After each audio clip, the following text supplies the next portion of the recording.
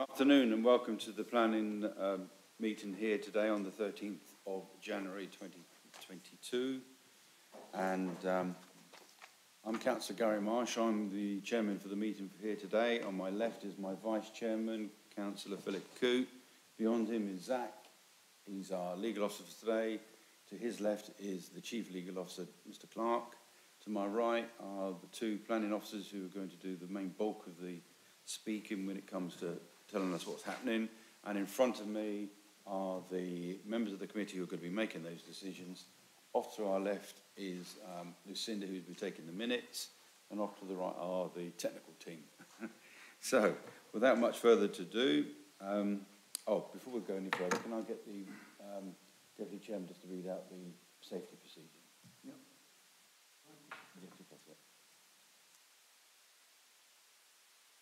The building fire alarm signal is a continuous two-tone alarm. On hearing the evacuation alarm, 1. Leave the building by the nearest marked exit route. 2. Follow the green signs to the assembly point, large staff car park, opposite the entrance to the building. 3. Anyone who cannot use the stairs will be helped by the officers present after the people have left. 4. Do not return to the building until told it is safe to do so by any authorised officer. The whole of the council's site is a no smoking area.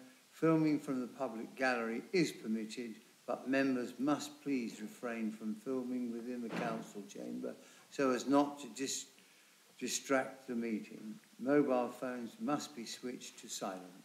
Thank you. Thank you, Vice Chairman. All right, we'll start then. Item 1 is to receive apologies from absence. I have one, which is Councillor Cogunner-White. Item 2 is to receive declarations of interest from members in respect of any matter on the agenda. No, I have none. Item 3 is to confirm the minutes of the meeting held on the 11th of November 2021. We should be able to come up in a second, touch the screen. If you agree with the minutes, it's press the green. If you don't like the minutes, it's red. And if you abstain, it is green. Yellow, sorry. You want me to press the green? Right. Well, it's up to you.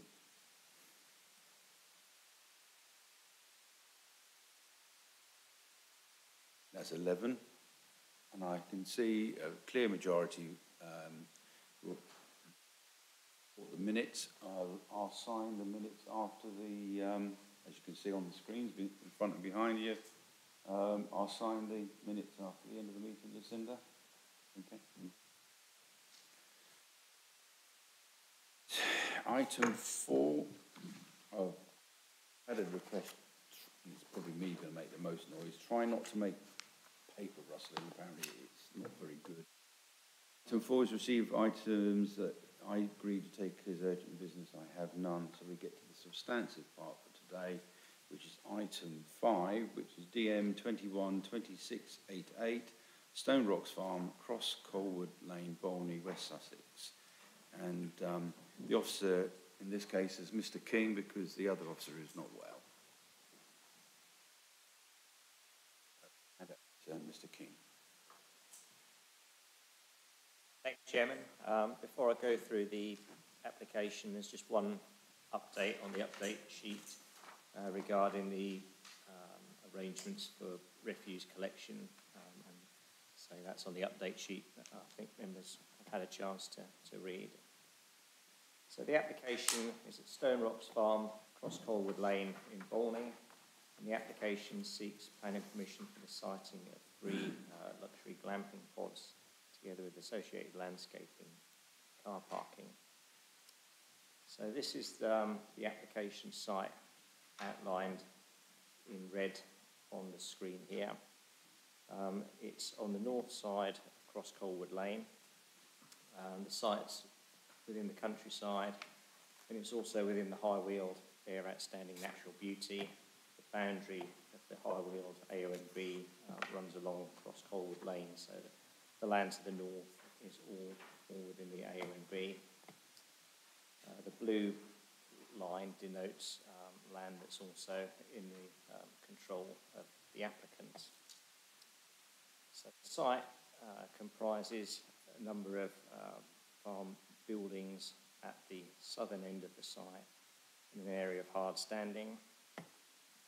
Then there's an access track that goes up to the north, and it's proposed that the glamping pods would be sited at the northern end of the site in these locations here. So pod 1, 3. The site and surrounds are described on page 14 of the committee report. There is quite a rise in levels through the site from south to north, so you're walking up the hill to get up to this point. Nearest residential property to the site is the property to the east, the yards, and that's referred to again in the committee report. This plan is just a zoomed out plan showing the location of the site, but it just gives the locations of various public rights of way that are around the site, just to give a bit of context as to what's going on around the site.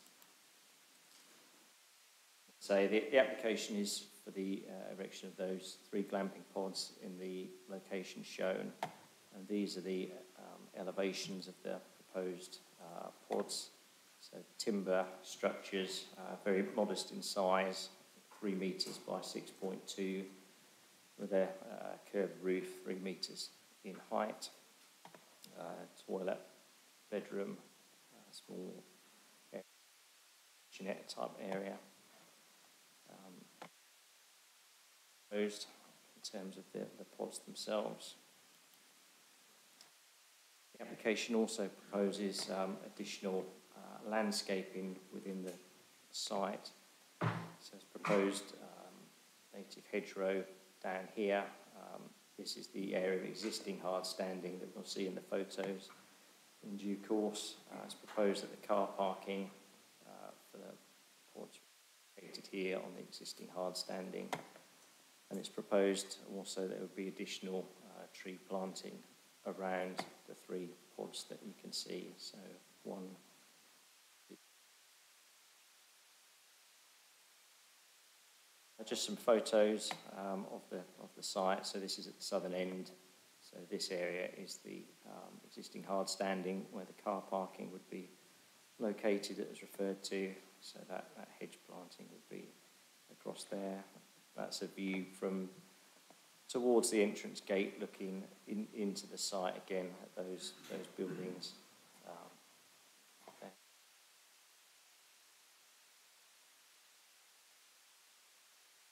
Views within the site. So this is the access track within the site. As you can see, the rising level, so going up the hill to get to those pods. And just pictures of the site and surrounds. And the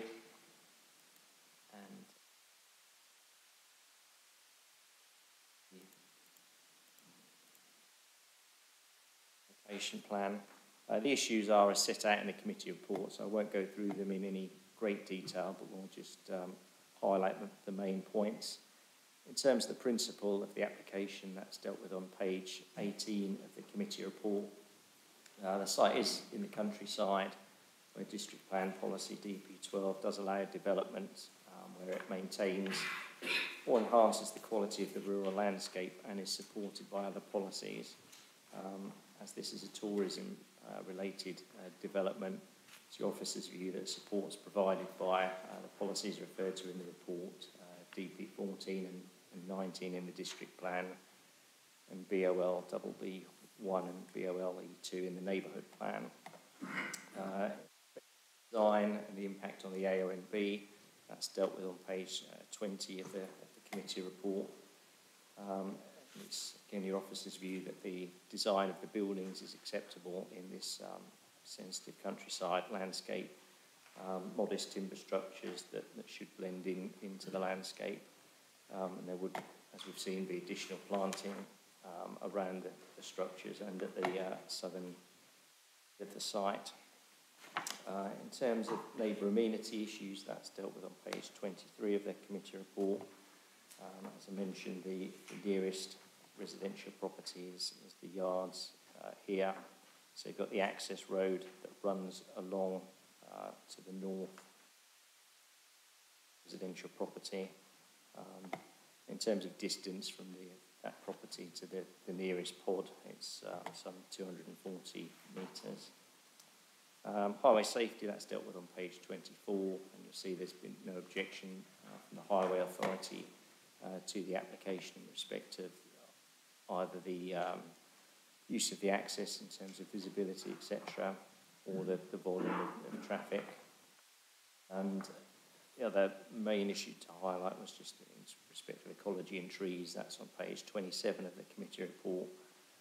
The site isn't within a designated nature conservation area, and it's not at nature conservation value. And the application, as we've seen, isn't for the demolition or conversion of existing buildings, but is for new structures on existing grassed areas, and on that basis it wasn't justified to require ecological reports, etc. And the reasons for that are also set out in the committee report, and it's also noted that any protected species are obviously protected by the relevant wildlife legislation in any event. So for the reasons that are set out in the committee report, it's your officer's view that the application complies with the relevant policies that are identified in the development plan. The application is therefore recommended for approval. Thank you, Chairman. Thank you, Mr. King. We do have a number of speakers on this. The councillor from Bolney's here already, sitting in his seat. When you start to speak, the Legal Officers Act will switch on the green light, and for 90 seconds it will turn to amber, and you've got 30 seconds to carry on speaking. And when it turns to red, I would like you to conclude in one sentence, please. Thank you. As soon as you start to speak, green light will come on. Thank you. Right, I'm Baron von Thunderclap, representing Bolney Parish Council, who are objecting to this. Several reasons. The site is in the area of outstanding natural beauty. It overlooks neighbours who would suffer from loss of privacy, both by the height of the pods looking down over her property. They have a clear view, and also the traffic going in and out all hours of day and night. We foresee problems with parking, along with extra traffic, an unlit road, which is single track and in many places has two passing spaces, not enough width for two cars to pass. There will be no control over access or fires, as the owners will not be on site. So despite the fact that there is no campfires allowed, there will be no control over this. There are no services such as fire hydrants near the property, and an insufficient supply currently there. Despite what the applicant says, there is no mains drainage on the site, so we envisage problems with both sewerage and runoff. There's no heritage statement, despite being adjacent to a listed building. We suspect that if this is granted, it will open the door for 4 more pods to be built in the future, would exacerbate the problems already mentioned. Originally, they did ask for more pods than are there now, and we can envisage that if this is granted, within 3 or 4 years, they will try and get more pods there. The problem which I can foresee is these will be people from outside the area using these narrow country lanes for which they are not familiar. There are no facilities immediately at these glamping pods. They're going to have to travel into Bolney town to the pubs or the restaurants to eat and drink. They're then going to have to drive home in a pitch black and unlit road, which they don't know, in a very dodgy traffic area. We could foresee lots of problems with that as well.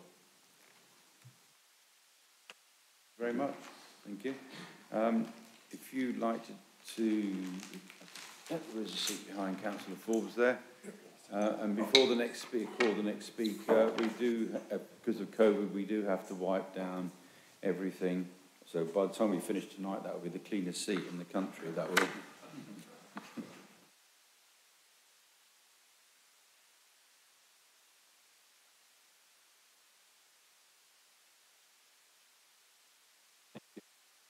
Happy? No, not yet.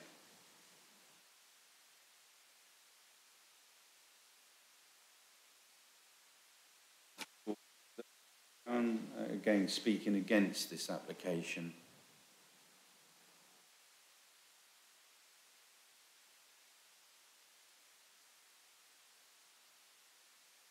I will be speaking on behalf of Mr and Mrs Burke in relation to their interests in the yards immediately to the south-east of Stone Rocks Farm. Stone Rocks Farm is an undulating, tranquil landscape featuring vast expanses of open grassland and ancient woodland. It is a habitat for mammals and birds. The site is not occupied by its owners, and the only buildings are adjacent to Cross Colwood Lane. The proposed development would fundamentally change the character of an untouched area of the countryside. And whilst officers have stated that permitted development rights allow for the temporary use of the land for movable structures, the proposal under consideration is for permanent, non-movable holiday accommodation. Therefore, it does not benefit from permitted development rights. There is very little information about the benefits of the proposed development, the employment opportunities or ways in which local skills and services will be improved. We therefore question how the proposal will actually benefit the local economy. The locations of the 3 glamping pods do not utilise previously developed land and will be in the open countryside. Officers acknowledge the proximity of trees and ancient woodland, therefore why has a tree survey not been requested? The High Weald Joint Advisory Committee highlight the potential ecological impact of such development, therefore why has a full ecological assessment not been undertaken?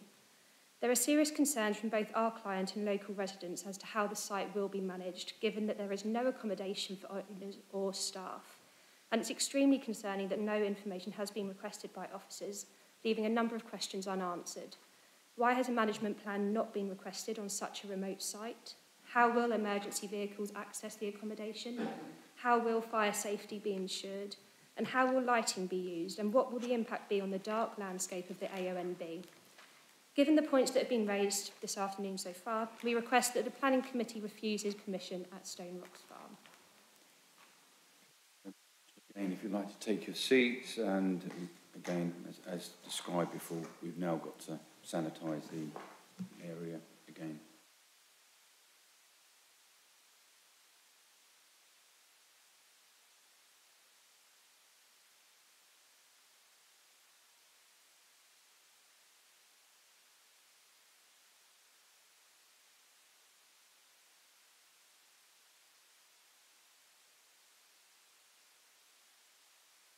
For Patrick Griffin, please, and he's speaking in support of this application. Mr. Griffin, as before, when you start pressing the button, your 2 minutes will start. Thank you.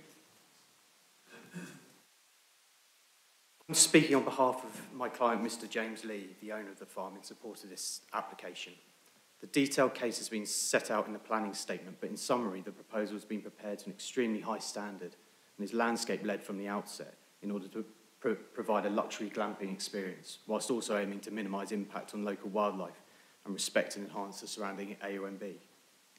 A chartered landscape architect was commissioned to assess the existing farmland and produce a farm-wide landscape rejuvenation strategy that identified 3 locations on the land with the least impact on the wider landscape and a long distance away from residential properties. The design and colour of the proposed pods was also led by guidance in the AONB management plan. Contrary to what has been said, an operations statement was submitted as part of the application to show how the site will be managed to minimise disturbance. The pods will be marketed as a luxury experience accordingly, including highlighting the need to respect the tranquility of the surrounding land and woodland. In terms of planning, the planning statement and the officer report to this committee show that the proposal is well supported by policies in the district plan, which actively encourages small-scale economic development in the countryside, such as this. There are numerous examples of similar and much larger recently approved glamping pod applications in the AONB in mid-Sussex, such as Chiddingly Farm near Ardingly, and this application should be viewed in the same way as these. It should be noted that under current permitted development rights, my client could be using the land for much larger scale camping operations for up to 56 days a year, but he's instead chosen to pursue a much more minimal impact luxury use at a greater cost to himself in order to maintain the integrity of the local landscape. My client notes that Stone Rocks Farm is located adjacent to a district council member, but given the application's focus on landscape rejuvenation, his desire to enhance the natural beauty of the site, he's confident that the planning merits of the case are robust and in keeping with other successful applications in the area, We therefore urge the council to approve this application. Thank you, Mr. Griffin.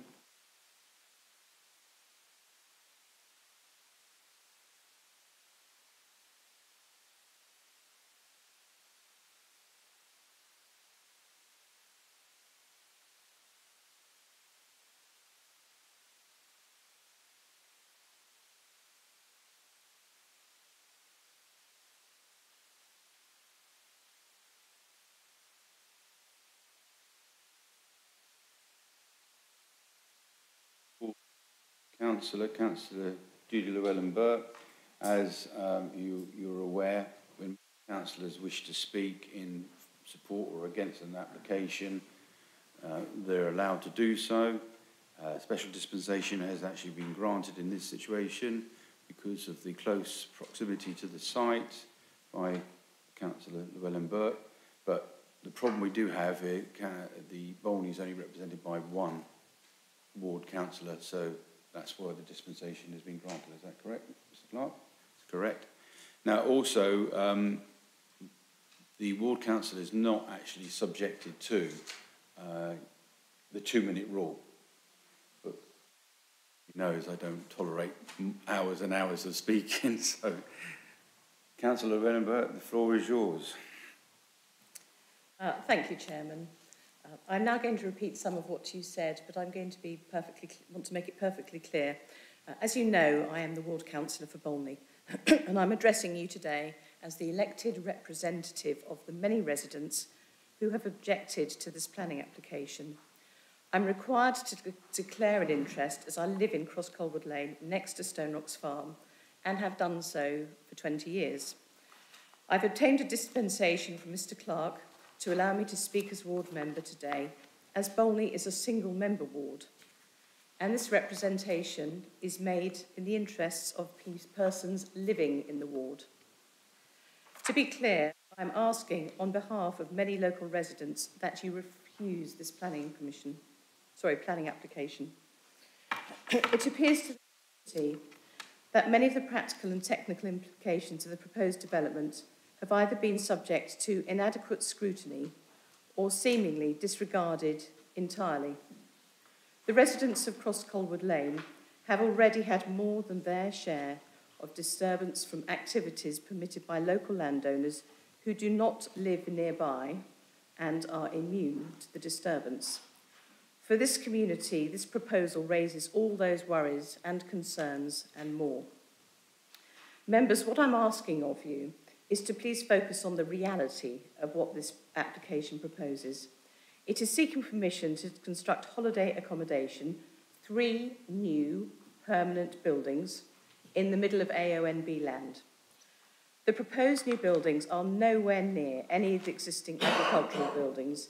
Indeed, they are a car journey away, sited at the highest levels of the land, where they would be visible to local residents and the many walkers who currently enjoy the unspoiled nature of this area. Excuse me.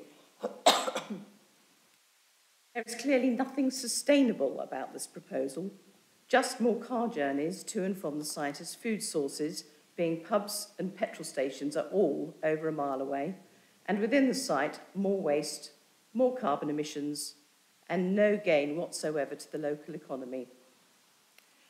There is no residence and no 24/7 facility to regulate activities on this 105-acre area of outstanding natural beauty. More concerning is the inevitable damage to the local ecosystem if this proposal were permitted. The character of this landscape will be changed entirely for the worse. This land is a sanctuary for many species of wild birds and animals, and what is proposed would cause immeasurable damage to their habitat. Finally, please reflect on the precedent this could create, if you allow it, permitting the construction of new permanent buildings where none have previously existed in the unspoilt AONB. The potential cumulative damage to the AONB could be far-reaching and irreversible, and the community will hold you accountable for that unwanted outcome. They will ask you and me the perfectly reasonable question, what is the point of the AONB if the planning authority will not protect the landscape from harmful, and unnecessary development projects. I'm asking you please to listen to the community and refuse this application. Thank you. Thank you. Normally, the ward council would stay in the room, but for the benefit of everybody watching this and for members, Councillor Wellenberg has to now leave the chamber, and because of the declaration she's made at the beginning of her statement. So we'll wait till Councillor Wellenberg departs. Do you want to clean it now or do it later? Okay, do it later. Okay, now before we start, a couple of things were said which I do feel before we start the debate for some clarification. One was made in my ward, Chittenden Farm in Arderney. Those who know Arderney, as I represent Arderney, there are shops in Arderney, but there are none in Bolney for starters. And I'd like to clarify the 56 day rule, because I feel that's only a temporary thing. It's not been granted permanent status yet. It should only be 28 days of permitted development. But Mr. King, if you could please. Yeah, thank you, Chairman. That's correct. Permitted development rights exist to use land for temporary purposes, things like camping, etc. And during COVID, those rights were extended from 28 days to 56 days. But that has now lapsed, so it's gone back to the 28 days, which is referred to in the committee report. So you can use land for temporary purposes for 28 days. Thank you. I just wanted some clarification for that. Okay. Now, before we open it up to the floor, we allow members to start, but I'm going to start first because I've got a similar situation in my ward just outside Bolcombe, a glamping pods which was put in and it's been supported by this council. And what happened, in those who do know it, if you do know the Cowdray Arms on coming out of Bolcombe towards Crawley, there's the road from Turners Hill to Handcross, the B2110. There's 3 or 4 pods as you turn off the B2036 towards Handcross on the left-hand side. Now, the difference is that's got somebody living in that house, and you wouldn't see it because they're actually surrounded in the trees. So I just want to say we're not against this. It's whether this is the right location. This is what we're here for, to debate it. That's why we're going to do it. So I'm going to ask members if they indicate they wish to speak. I've got Councillor Forbes coming up. You can speak, Councillor Forbes. Thank you, Chairman. I see this application is for 3 permanent sited holiday lets in an area of outstanding natural beauty. So I just have a few questions, if I can, for the officers. I put down here, how would a site be managed day to day? They will have mains, waters and electric supplies, but can I be told what utility would be available for cooking, please? I was going to ask about refuse, but I see that they will each will have a bin inside the pod. But how would the refuse be stored on the site? And the collection, as it be a private company, would there be a condition on what time they can start collecting? Because where I come from, they used to have collections at 4 and 5 o'clock in the morning from private companies, and I'm sure the locals wouldn't want that. I see there are 3 parking spaces at the main entrance. Will there be any at the side of each of the lets? Because I cannot see people walking to and from the lets, and that includes the staff, especially at night. Because when I looked at the site, I wouldn't like to walk up there. I see there are no objections from the fire brigade, but there is a report from the water and access manager, which is the fire brigade. In it, it says, which is on page 35, the nearest fire hydrant to the proposed site is 780 metres away, which is 670 metres more than the required 90 metres distance for commercial property. And they also go on to say, from what they can see of the plans, which is the entrance will not be wide enough for a fire appliance to gain access to the site. So I'm a bit confused with why the fire brigade have got no report.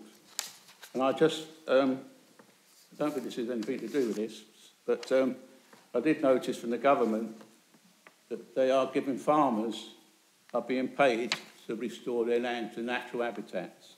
I just thought it strange that here we are looking at an application for permanent sites on a natural. That's all I wanted. Hopefully I'll get answered to the questions. But There was a lot of questions there, so can I ask Mr. King to, if you'd like to answer some of those, please? Yeah, thank you, Chairman. I'll start with the last one and go through them.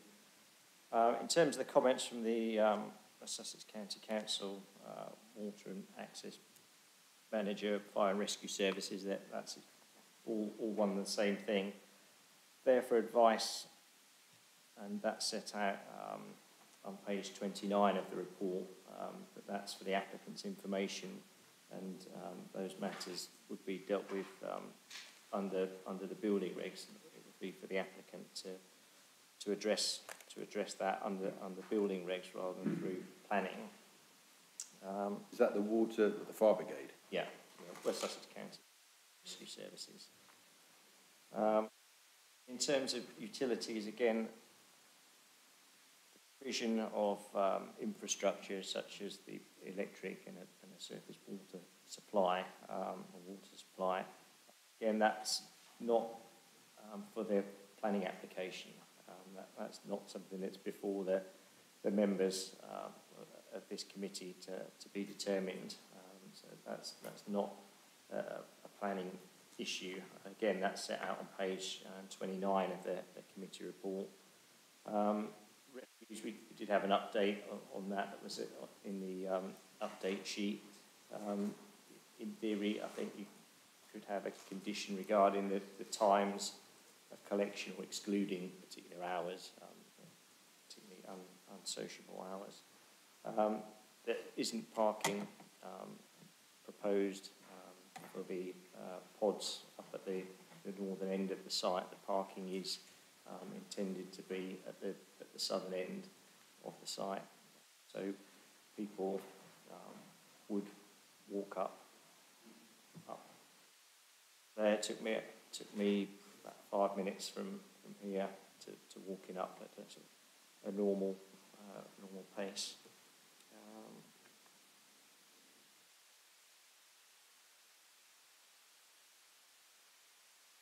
Is it? On the management side, again, that's not it's not a requirement of any policies that we have in the development plan in terms of the management of the site. That's for the applicant. As we've said, that there wouldn't be any permanent on-site presence for someone on the site. We have granted consents for other glamping pods, etc., in the district, and there aren't conditions regarding management plans, management statements, etc., with those. And as I say, it's not a requirement of planning policy. It's really up to the applicant how he manages his business. I think those are the questions, Chairman. I think what Councillor Forbes was there's nothing to stop people driving up that track.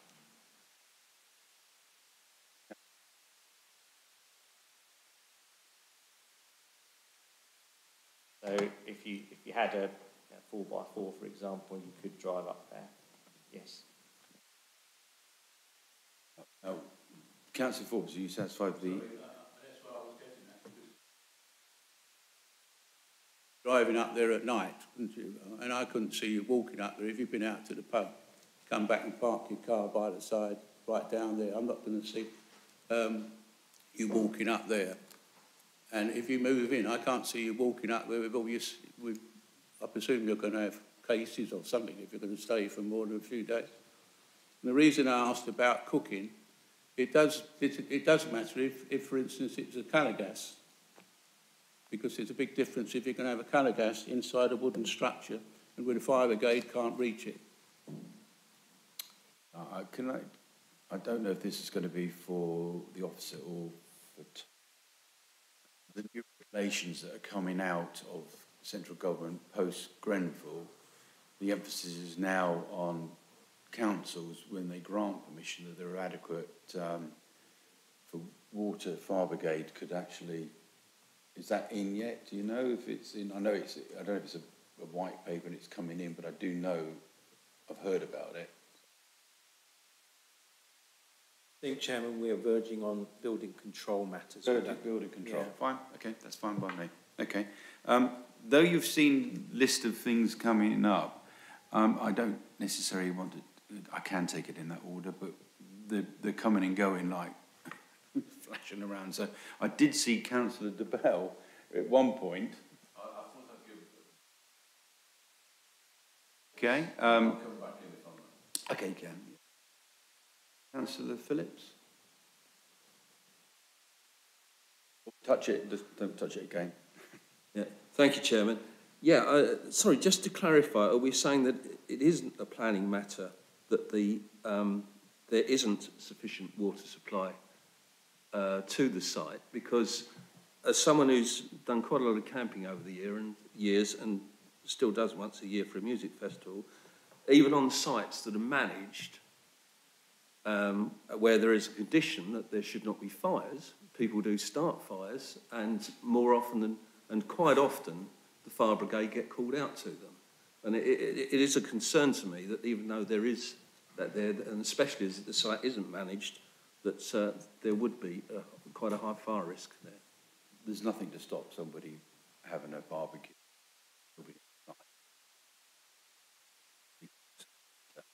That's what you're trying to say, is that correct? Absolutely. Okay, Councillor Eggleston. Could you just, oh yeah, you're live now. Thank you, Chairman. The gentleman speaking in favour of the proposal referred to Chiddingly. Of course, Chiddingly is a working farm. Yeah, that's correct. With a farm shop. And I think the difference between Chiddingly and this application, of course, is that this site isn't used at all. Now, had this site been, I know we don't like talking in terms of hypotheticals, but had this site been an actively managed working farm, I think it would be very difficult to do anything other than support the officer's recommendations. But I've not heard anything so far that convinces me that approving this application would be the right thing to do. My starting point, and I know people have looked at some of the details about fires and emptying the bins and so on. I think my starting point is DP19, sustainable tourism. Yeah.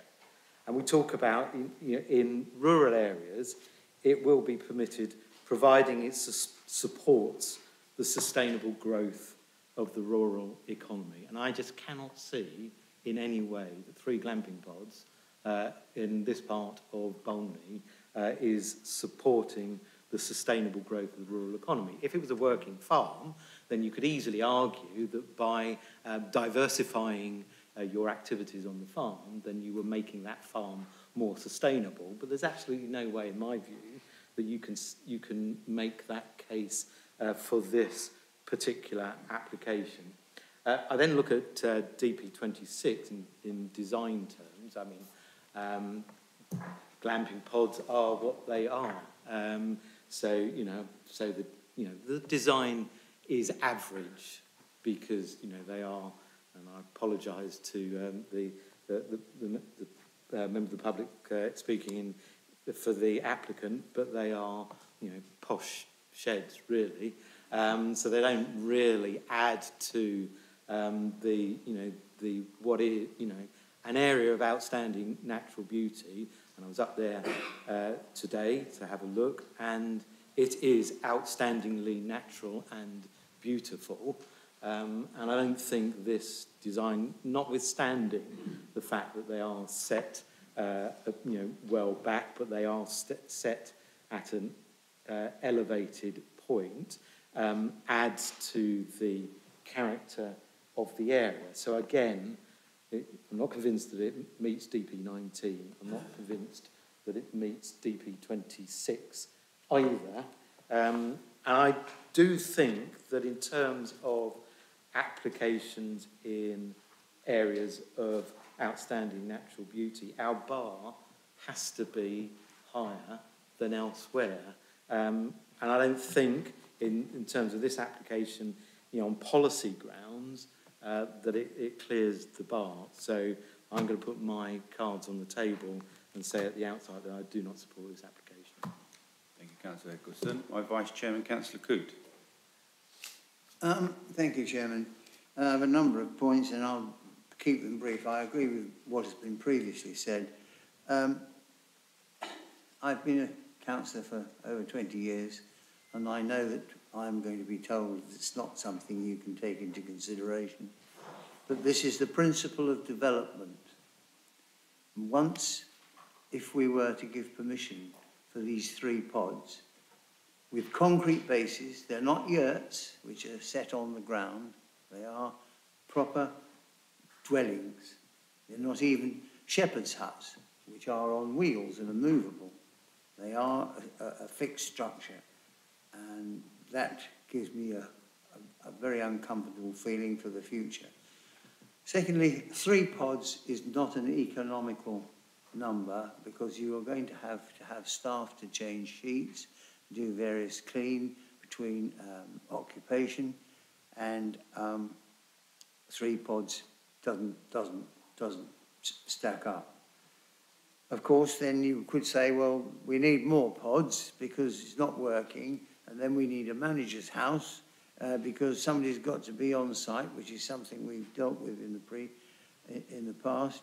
I noticed, Chairman, you said barbecues. Well, we've got terrible fire risks at the moment. Last summer, Ashdown Forest, a lot of it was on fire when it's dry, and there's no way that you can get a fire engine up there or any vehicle with the tank to spray water. I just have a very uncomfortable feeling about this, and as the previous councillor said, I'm afraid I can't support this. Okay. Well, I think this brings us to the point where I'm going to ask the next farmman, Councillor Svetman, if you'd like to speak next.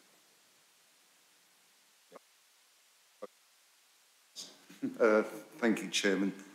Yeah, I'll be brief because I tend to agree what's already been said, especially from the Vice Chair. These are basically permanent structures on the AONB. A little bit, I know they've got boundary treatments proposed around the clamping pods, but this is also a dark sky environment. So that leads me on to is that there is no on-site supervision. So, they can virtually do what they like, virtually to a certain extent, unsupervised, and that does worry me. We talk about in paragraph 38 of the MPPF that secure developments that will improve the economic, social, environmental conditions of the area. I don't think that applies to this one because on the economic point of view with tourism enhancing the economy, you've got 6 people there and the facilities are probably more than a mile away. So in this instance, I think the harm outweighs the benefits on this occasion. Going back to the people have mentioned about the Fire and Rescue Service accessing the property. Well, unless they've got a Land Rover with 150 gallons water tank on it, they're not going to get there. And of course, there's the winter situation, because it doesn't really show it on the screen, but if you go there, it's very, very high, and you've got 3 pods sitting up there, and it's just the impact on the OMB. I'm just not happy with this one.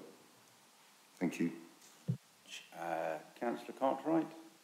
I think my points have largely been picked up by everyone that's gone before me. But I do feel that we're dealing with an area of outstanding natural beauty. And I think we have to think very hard before we build new buildings on there in an open and obvious position. If it was a camping site or a caravan site, we would expect it to be well hidden away and out of public view.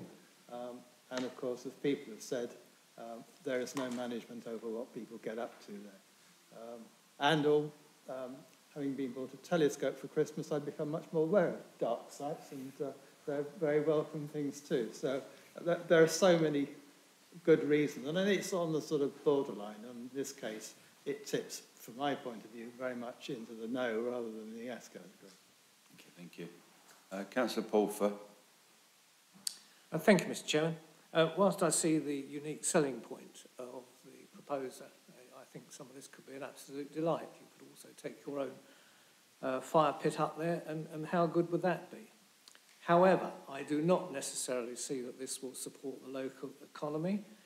I'm concerned that they're permanent foundations, and if we were looking at houses there with permanent foundations, I'm assuming that it would be declined. The proposer also said that it's been designed to give the least impact. What I would suggest we need is no impact. And so, Mr. Chairman, I would suggest that this is it's going to bring nothing to the local economy, and it's unacceptable commercial development in an area of ANOB. Thank you, Mr. Chairman. Thank you. Anybody else?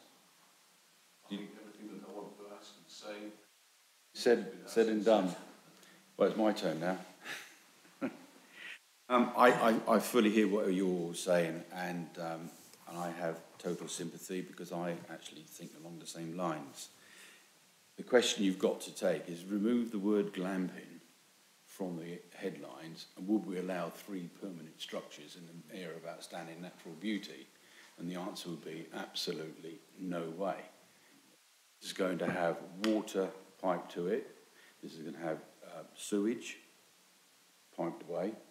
This is going to have electricity piped to it, and all without no supervision. But we would not allow that in the area of outstanding natural beauty. And I'm really pleased that members took the time to go to this place, because we do have areas of outstanding natural beauty, but it's almost, this is special, this bit is. You know, we are lucky in this district to have some superb areas of outstanding natural beauty, and this is one of those. And so I hear what you're all saying. I did have a few more things to say, but I won't, because there's no point, because you said it all. So the recommendation is to approve. Now, before we take that recommendation, do I have a motion to refuse? Because that's what I'm hearing from. Move to refuse, Chairman. Do I have a seconder? Councillor Eggleston. And we're going to refuse it on, it is not a, doesn't enhance the area of outstanding natural beauty, but it's more to the detriment of area of outstanding natural beauty. Do you wish we put some words together later, or are you happy with that reason? Yeah, yes, yes, of course. Yeah, of course, the King. Thank you, Chairman. Yeah, very briefly, just to come out on a couple of points. A point was made about precedent, and obviously the committee must look at the application that's before them. For argument's sake, were this to be approved, any future application that came before the council would have to be assessed on its individual merits, etc., etc. So just want to clear for everyone and for the applicant's benefit that we're just looking at this on its own individual merits. It is an very attractive part of the countryside in the AONB, and if it's the committee's view that the application doesn't conserve or enhance the AONB, that's a perfectly legitimate position to take. That's a matter of judgment. So I think if that is the reason for refusal, the detailed wording of that can be left. But okay, can I also, Councillor Eggleston, you seconded it. You mentioned DB19 about the sustainable tourism and the economic benefits that this particular site, not all glamping, but this particular site, you want that included in the, if the members are to agree with that? Yes, please, Chairman. As well, because it doesn't support sustainable growth the vitality of the rural economy, and where possible utilises previously developed sites. Okay, thank you. Thank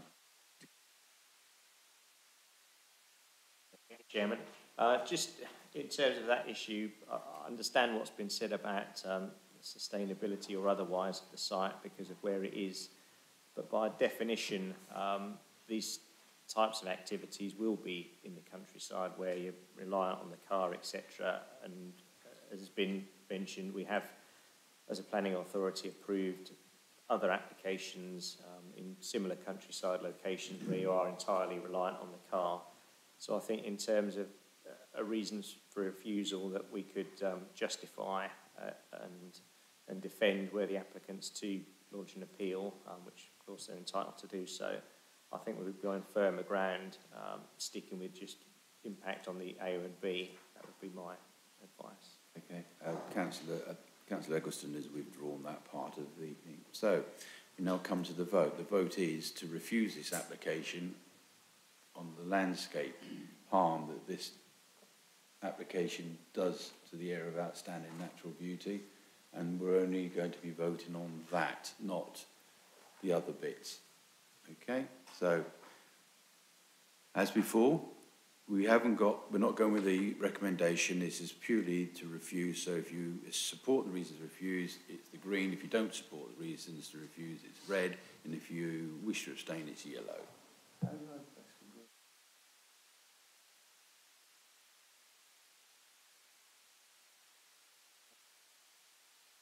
You vote once. It didn't do anything when I touched it. Okay. Right. Zach, could you read out the result of that, please?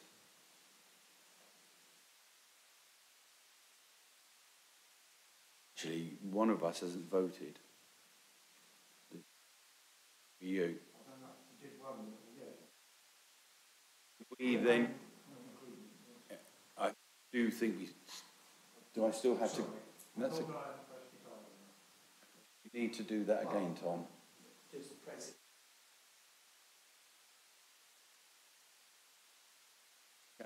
To do it again, then, please. I know it's. Yeah, don't hit it with the hammer, though, Neville. No, I think it's a good idea. Okay, Now good. I know it doesn't It's do clear anything. again, so can we press again, please? Got 11 now. You've-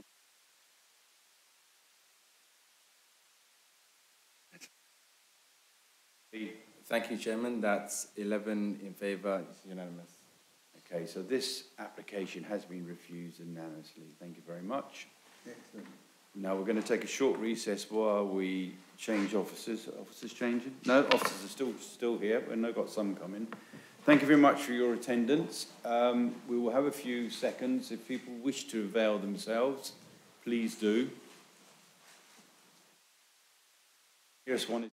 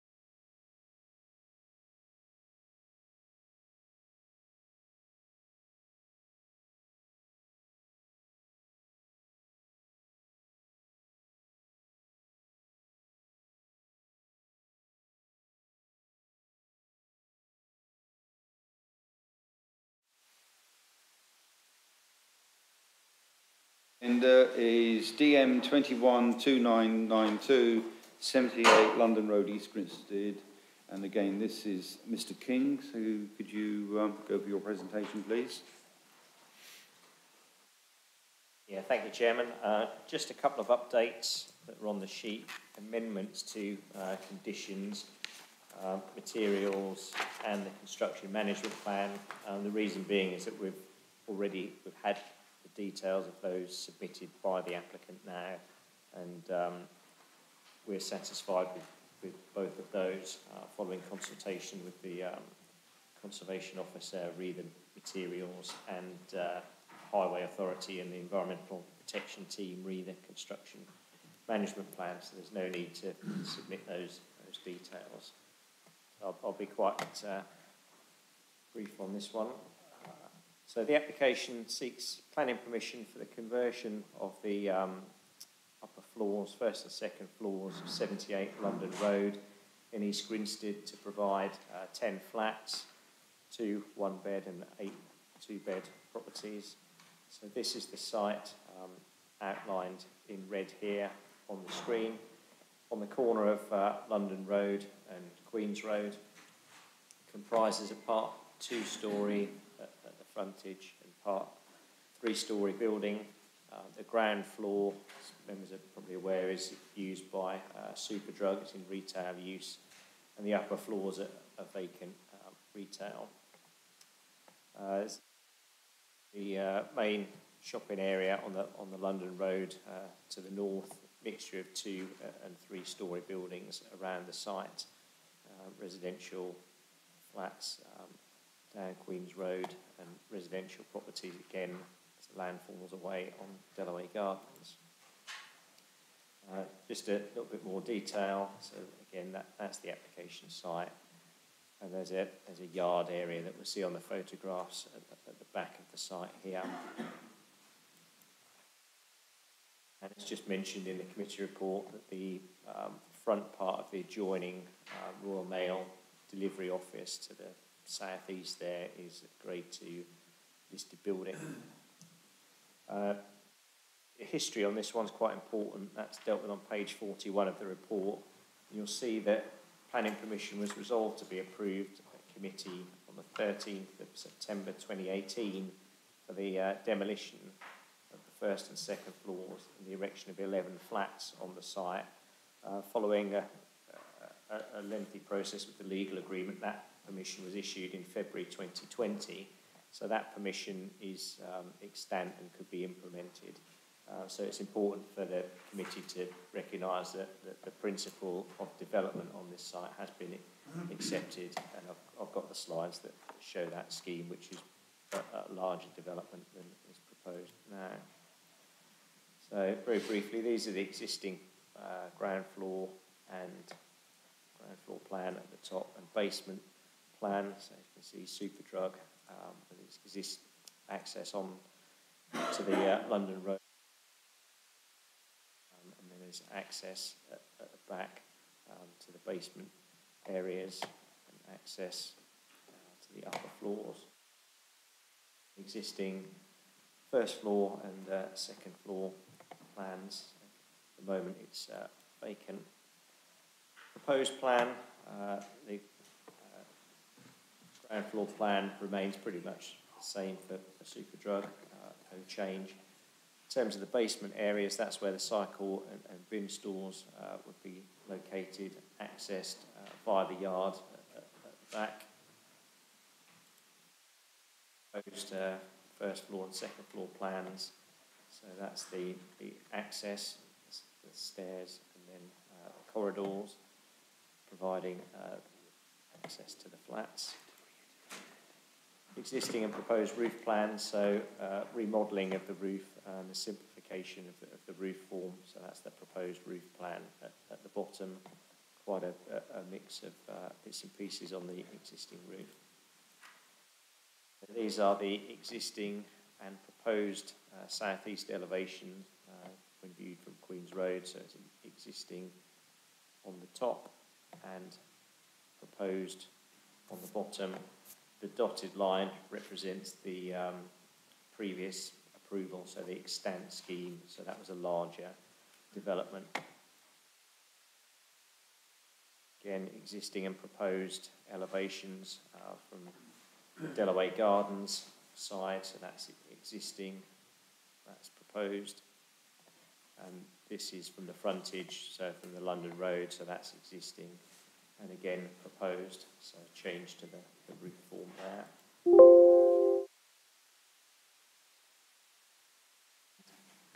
These are the extant planning permission. So again, this is what at the bottom has been approved previously in that 2018 planning permission. So a bigger development, but that is what could be built as an alternative to this. Again, elevations of the extant permission from the other side. So again, as you can see, what was previously approved, a larger development on the site. Just some photos. I'm sure members are very familiar with the site, so that's just taken across looking at Superdrug. So that's the second floors. That's the so that's the listed building. These are from the back of the site. So this is the yard area. It's set out in the committee report, and I'll come to it. This is a car-free scheme. Again, exactly the same as was proposed before, but with this unit. And that's a view looking down Queen's Road again at the existing building. And that's a view of the yard and the view down Delaware Gardens. So the yard is just in there.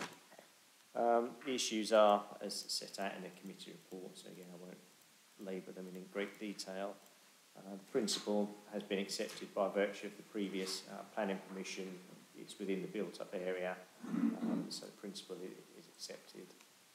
In terms of the design and impact on the setting of the listed building, that's dealt with on page 48 of the committee report.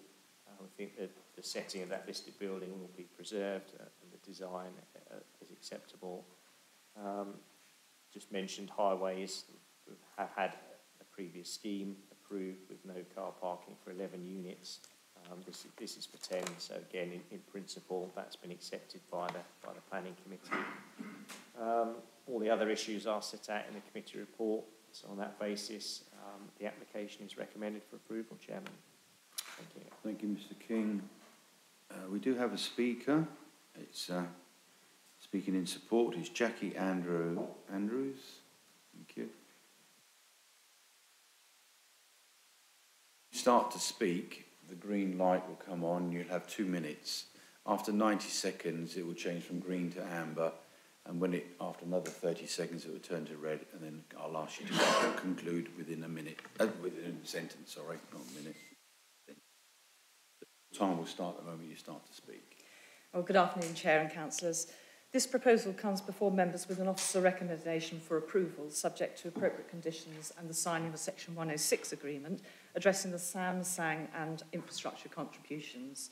This agreement is in place and awaiting finalisation following members' decision today.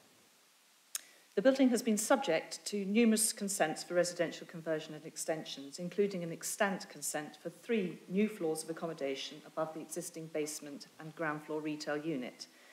Unfortunately, that scheme involves extensive works, giving rise to viability issues. So this revised proposal limits intervention of the existing built fabric through conversion of the redundant vacant upper 2 floors, with related small extensions providing 10 flats with the retention of the retail unit. This highly sustainable located brownfield site lies outside the East Grinstead Conservation Area. East Grinstead is a Category 1 settlement where Mid-Sussex District Plan Policy DP6 expects the majority of housing to be provided. The principle of the site's residential redevelopment has already been accepted under policies DP4 and DP6 and the Neighbourhood Plan Policy EG5. The extant scheme is overall larger in scale. This revision looks to improve the building's visual qualities by introducing more simplicity and uniformity to the building, described by the Conservation Officer as fairly nondescript. The design also ensures listed building settings are protected, no significant harm arises to neighbouring privacy, national housing standards are met or exceeded, and relevant building and fire regulations addressed. 20 accessible and secure cycle spaces are provided for residents, allowing a car-free development similar to former schemes and consistent with town centre policy. The revised proposal positively responds to all relevant planning policy as comprehensively set out within the officer's report and provides sought-after new homes. The professional views of the officers are accordingly relied on by the applicant in commending this scheme to you, enabling the presumption in favour of this sustainable development to be applied and planning permission granted. Thank you for your time. Thank you. Right, members, the whole basis of today, here now, has, as we've heard, it already has extant permission. Is this scheme better than the last scheme? So I'm going to ask the two members from East Grinstead to speak first. So can I ask Councillor DeVal to speak first, please? Thank you very much indeed, Mr. Chairman. I'm extremely concerned about this for a number of reasons. It's been strongly recommended for refusal as overdevelopment because it's not supported by DP 26 and EG3 of the neighbourhood plan. The original planning permission that was granted was for 7 new flats, which again was opposed at local level. It was 3 one-bed and 4 two-bed. Now it's for 2 one-bed and 8 two-bed flats. It seems to be growing up like topsy. And there's also going to be the loss of a large part of the retail unit and the loss of the feature windows at the front of the property. These buildings just seem to be getting higher and higher. And for that reason, I don't feel that I can support this. Thank you very much, Mr. Chairman. I thought this scheme was lower. Could you just answer that one, please?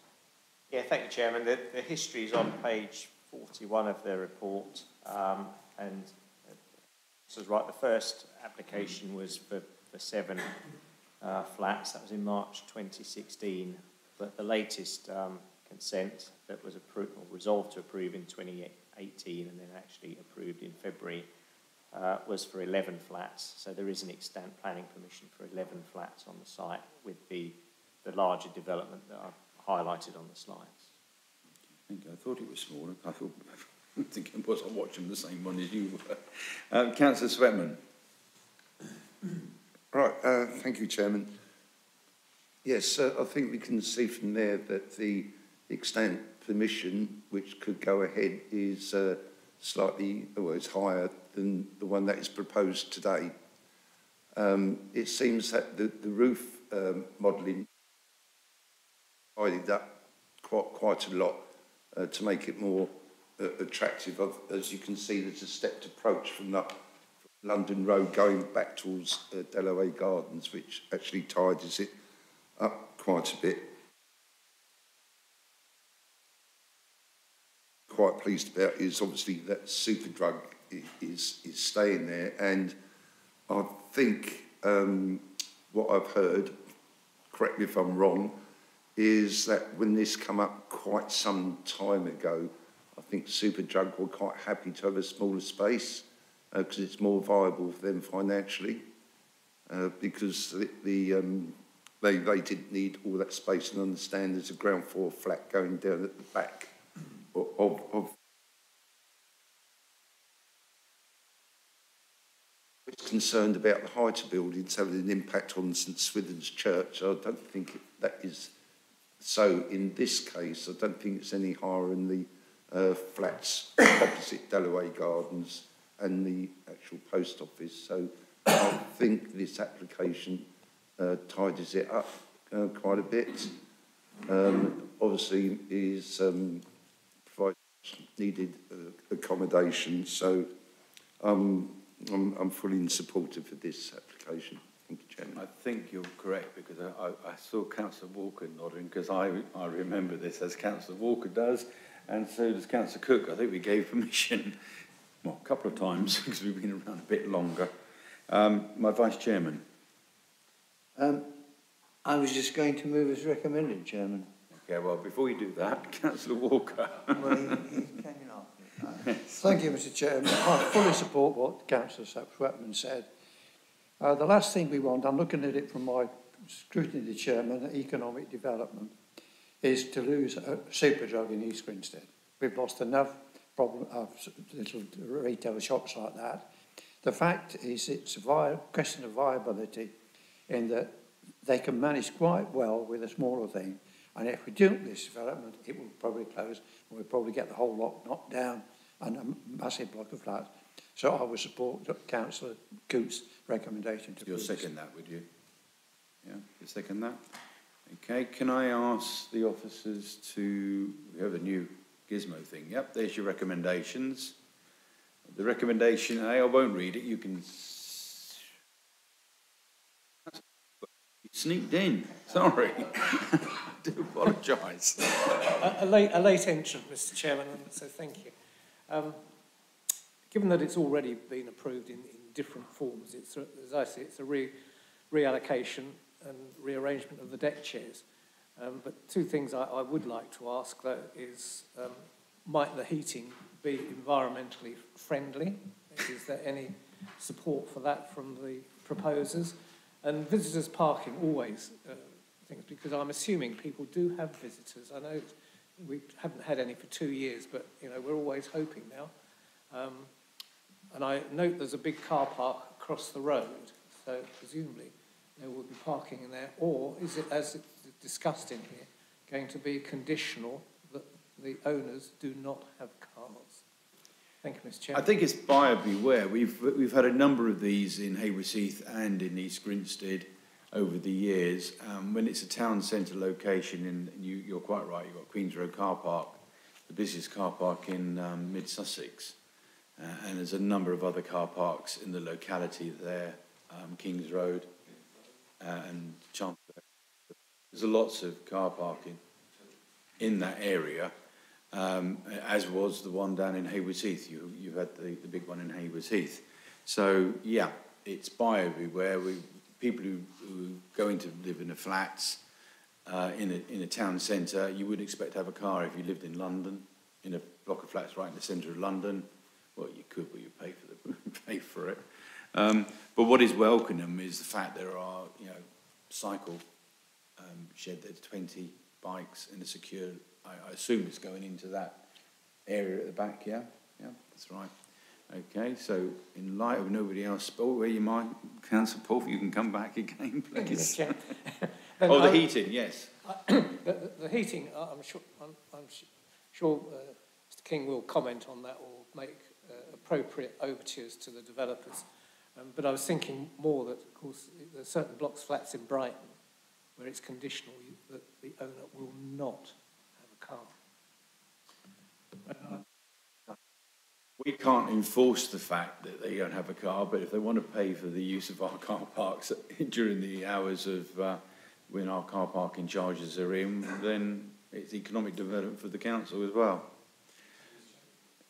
So, the recommendations are in front of you, or behind me, depends which way you're facing. I don't propose to read them out. I've had a proposer and a seconder. Can I ask you now to vote, please? Thank you. As before, green if you support, red if you don't, and yellow if you abstain. I've got 11. Zach, could you read out the...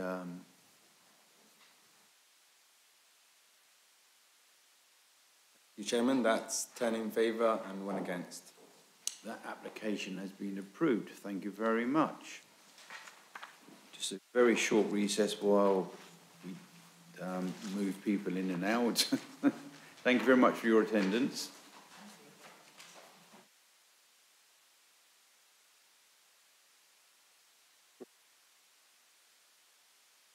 Game.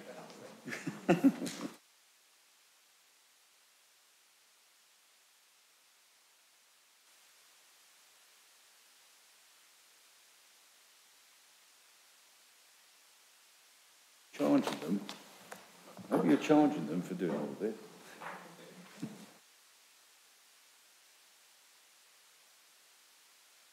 This is yours anyway.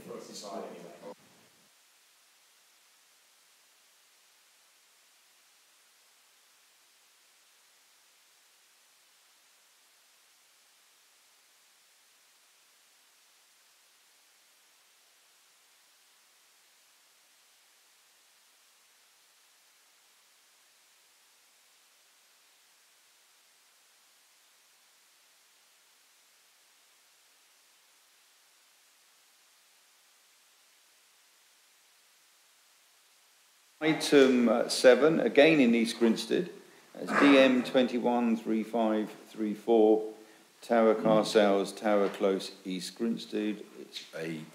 Those who've been around for a while know this one very well. Mr. King, this is actually yours, this one. Yes, thank you, Chairman. So it's Tower Car Sales, Tower Close, East Grinstead. The application seeks planning permission for the demolition of the existing buildings on the site and the erection of a block containing a total of 9 flats.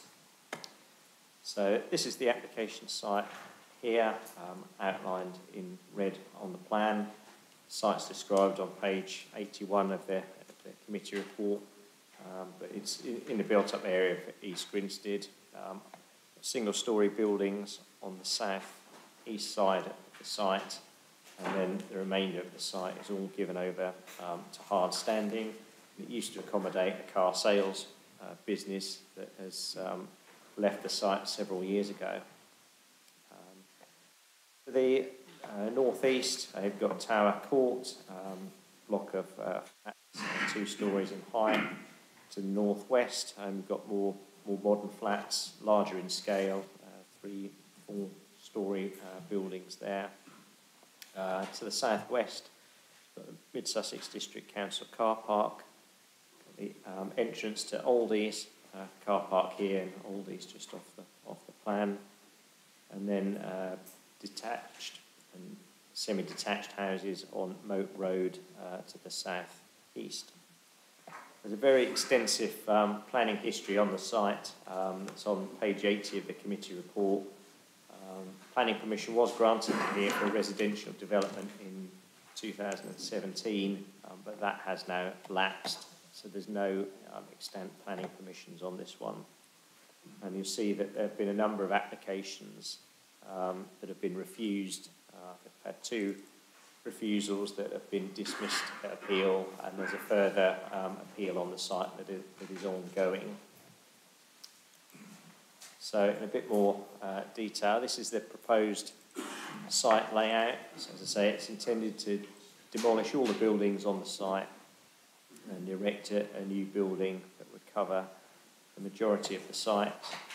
Access from Tower Close to an undercroft area. Car parking provided on the side here for 8 spaces. 1 flat on the ground floor level, and that would benefit from a garden, the dog leg round the site. So it's orientated a different way, this plan. So this area here is the Mid-Sussex car park that's referred to, and these are the semi-detached houses on Moat Road. Access into the site through here into the stairway, and you've also got access available there. Proposed ground floor plan in a little more detail. So that's the ground floor flat, the undercroft area, proposed car parking on the ground floor, entrance into the site, pedestrian entrance through here into the stairway, cycle store and refuse store here. It's accessed from the gate onto Tower Close. Proposed first floor plan, number of flats there. The windows, and we'll see these on the elevations. So these windows are the ones that face onto Moat Road. They would be high level, so there wouldn't be overlooking possible from those windows. And this one here is high level and also obscure glazed, so that's the one that serves the stairway. And proposed second floor plan, same arrangement with high level windows facing towards Moat Road, so no overlooking. So it's say 9 flats, 5 1-bed, 3 2-bed, and 1 3-bed. In terms of the elevations, These are the proposed northeast and northwest. So this is what you see from Tower Close. So that's the Undercroft, and that's the opposite elevation, what you'd see from the car park. You see that the upper floors of the building are stepped back to reduce the impact on the properties on Moat Road. So you see that the step back, and I'll refer to that later in the report. So external materials, brick and timber cladding. These are the other elevations. So southeast. So this is what you would see if you were in the back gardens of Moat Road. The upper floors set back, as I referred to on the floor plan, high level windows, so no overlooking possible from those windows. And these are skewer glazed, and that's the other elevation from the southwest. So section that is there to indicate that there wouldn't be a loss of direct daylight to the properties on Moat Road. So you can see the step back that was shown. That's a 25-degree line drawn from the centre of a ground floor window, and I'll come on to that.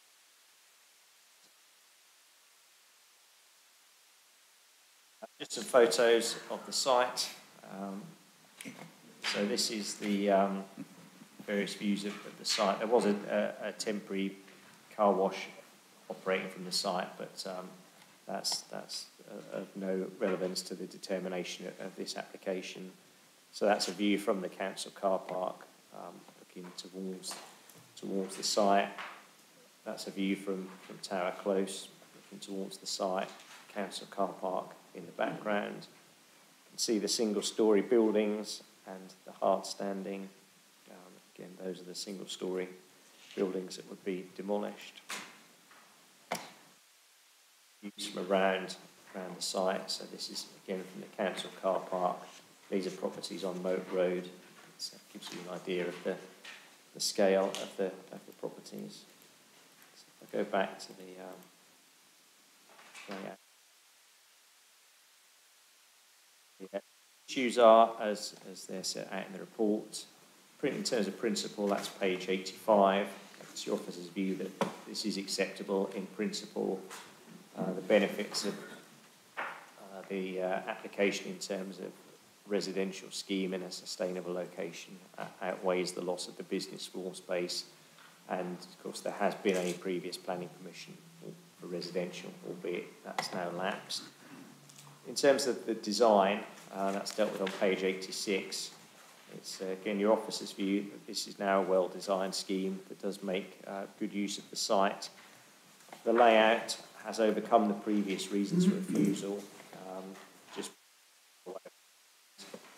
on the previous schemes, you had ground floor flats with habitable rooms facing out onto the Undercroft, and that was a problem, a concern, and that the external elevations weren't as ordered as they were now and weren't as rationalised. So, it's your officer's view this is a much better scheme, and that's also the view of the council's urban designer. In terms of sustainable design, that is proposed that there would be EV charging points on for these car parking spaces, and there would be PV panels on the roof, but the other aspects of sustainable design are dealt with in the committee report. Key issue on this one is the impact on the neighbours, particularly those on Moat Road, and that's dealt with on page 90 of the committee report, and the various setback distances, etc. But it's your officer's view now that the proposal wouldn't cause significant harm to their amenities and wouldn't justify a refusal on those grounds. Noise is dealt with on page 92 of the committee report. In terms of transport, that's page 93. Highway Authority is satisfied that the access would be safe. And in terms of car parking, we're content that this is an appropriate level of car parking for this town centre site. And it's also worth noting that the previous applications, although there have been a number of refusals, none of them have been related to the level of car parking proposed on the site. And on that basis, officers feel their principle is acceptable. This scheme has overcome the reasons for refusal of the 3 previously refused scheme, and therefore the application is recommended for approval, Chairman. Thank you, Mr. King. We do have a speaker. It's Mr. John Escott, who's speaking in support of the application. You heard what I said before. Do you wish me to remind you of how the traffic lights are? Fine, okay. As soon as you start to speak, 2 minutes will start. I think yep, you've done it. Okay, thank you very much. Thank you, Chairman. Good afternoon, members. As the officers have explained, this is a highly sustainable and accessible location on the edge of East Grinstead Town Centre. You did say, Chairman, you're all very familiar with it, and there have indeed been a number of schemes in the past. The Council, of course, has previously accepted the principle of residential development here. 2015, a 3-storey building with 7 apartments. Subsequent permission in 2017, Mr. King made reference to, was for a scheme of 3 houses and 2 apartments. Now, the current application has been the subject of lengthy discussion and negotiation with your officers, and in particular with your urban designer. And I've been asked by the applicant to express their thanks for their time and effort in that regard. The detailed issues which were identified in relation to the previous proposals concerning the layout, the outlook from certain of the flats and the impact on the moat road houses have all been addressed through this current design. The reason why the original planning permissions were not implemented and why the current design has been a challenge to get right has been the presence of some fairly heavy-duty underground cables that go through the site. A build-over agreement has been reached, but the undercroft has had to be designed into the scheme to enable access in an emergency to those cables. So the current scheme is set back further from Moat Road than the previously approved schemes. There are a number of planning benefits that would accrue from the scheme: full electric heating, PV panels, full electric vehicle charging points to all of the spaces. We're trying to make this a sustainable development as much as we can, and the officer's report does explain how those issues have all been addressed, and I would commend the recommendation, therefore, Chairman, to the committee. Thank you. Thank you, Mr. Escott. We have 1 speaker so far. Mr. Brown. Thank you, Chairman. A question, really. I was interested in the car parking in the Undercroft and why this this development was not a car-free development. I think I probably just had a sort of an answer about that, something to do with cables. I was wondering what drives the decision-making or the advice from the planning officers with regard to a car-free development, rather like the previous one we just discussed, which was car-free. Second point is I'm pleased to see, I wondered what it was on the roof, and I'm very pleased to see photovoltaic panels there. And I'm also very pleased to see that the parking is, although not, well, it's good that it's not a place for every car, and they are provided with electric vehicle charging points. Thank you. I can answer one of that. When we do our district plan, and I'm looking at the chairman of the scrutiny committee here, we have designations. You have town centre. This is on the outskirts of the town centre. It's as far away as you could possibly get from the town centre, but beyond the boundaries of it. And that's why we will allow our scheme on this, but we wouldn't allow it further in towards the town centre. So you wouldn't expect to have town centre at the behind Queen's Walk there, because that's right dead centre of the town centre, and that's the reason why this is degrees of how close you are to the town centre. on that one. There was one other question. I think Mr. King better answer that one.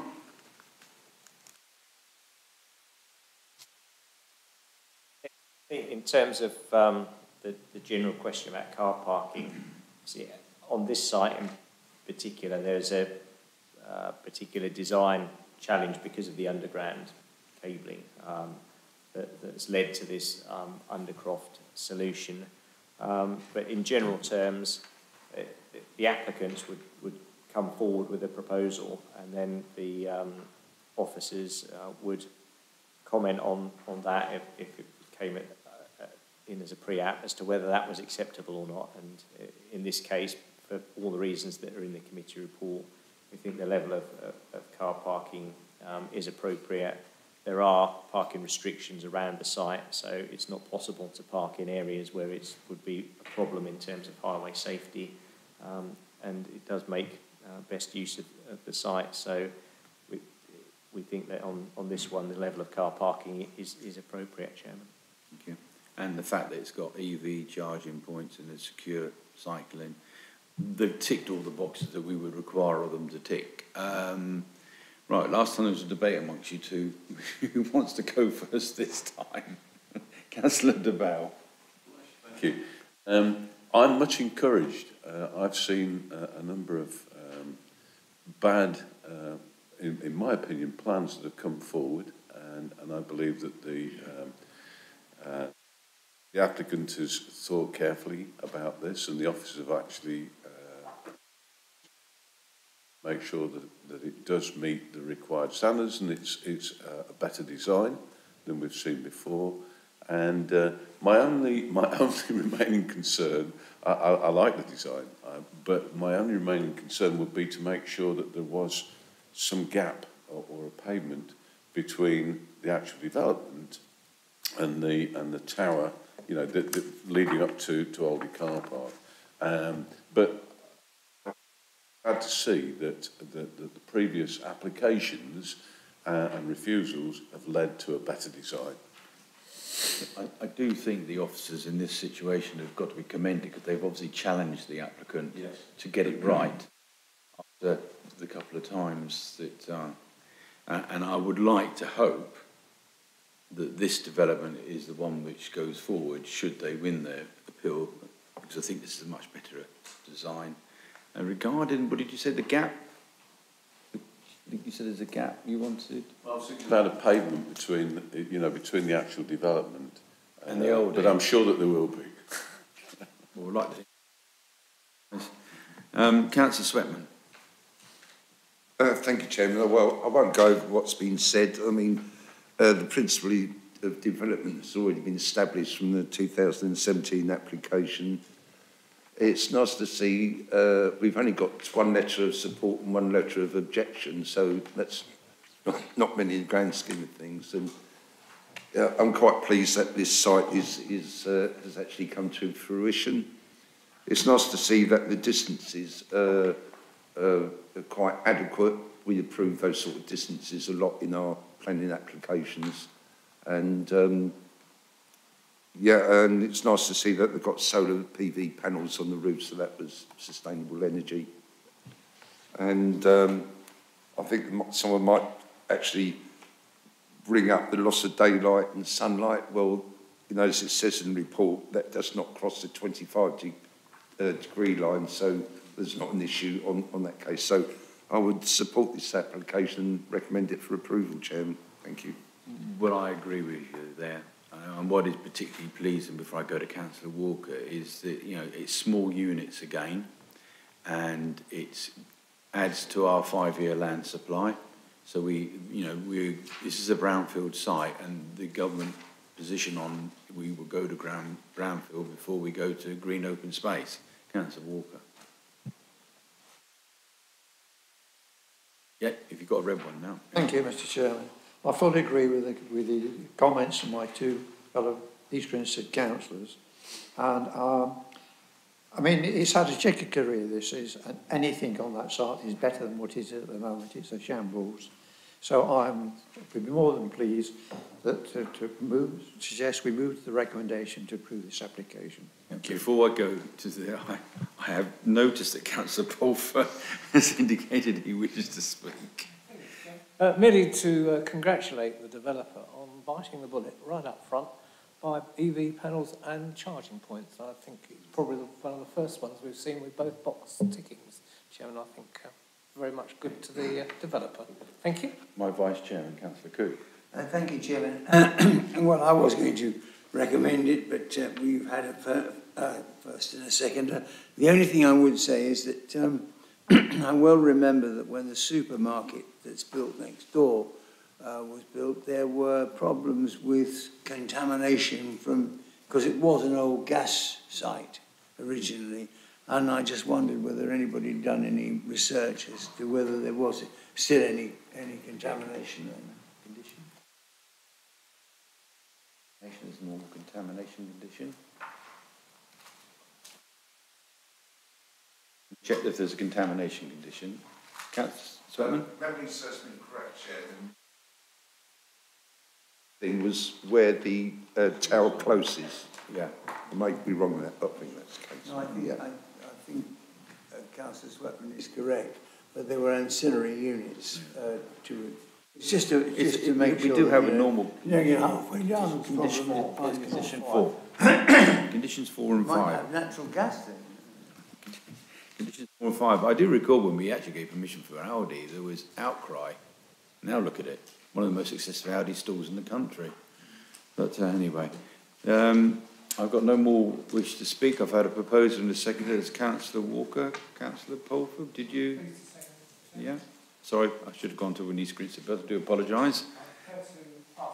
Pass it to... recommend approval. Thank you. Well, you've already got one. You must be seconding it. Right, the recommendations on the screen in front of me and behind me. I shan't propose to read it out. Can we have the screen up to vote, please? Thank you. X before, green for approving, red to refuse. Oh, we've got 11 now already. So can we go, Zach? Could you read out the number, please?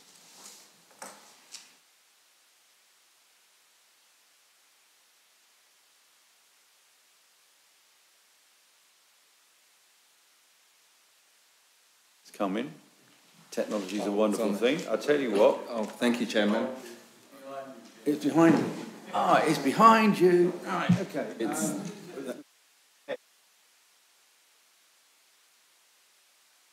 It's unanimously for it. I could have said that from my screen, but I suppose it's up there now. Thank you. So it's unanimously, this has been approved. Now, when we were going through our talks, we were doing good progress. Does anybody wish carry on? Right, we'll carry on then.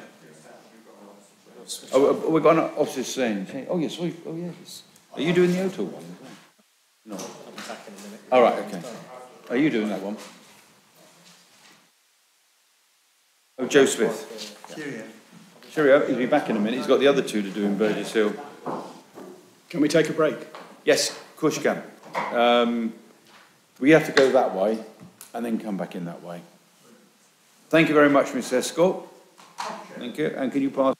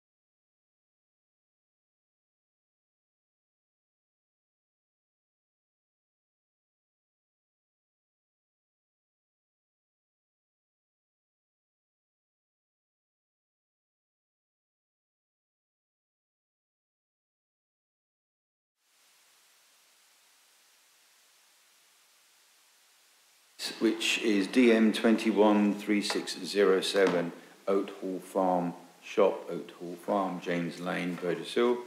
We've had this before, and Mr. Swift, I think this is yours. Thank you, Chairman. I'll just take members through a couple of updates on the update sheet. We've received additional comments from West Sussex Highways on the amended plans, and they've raised no objection in accordance with their original comments.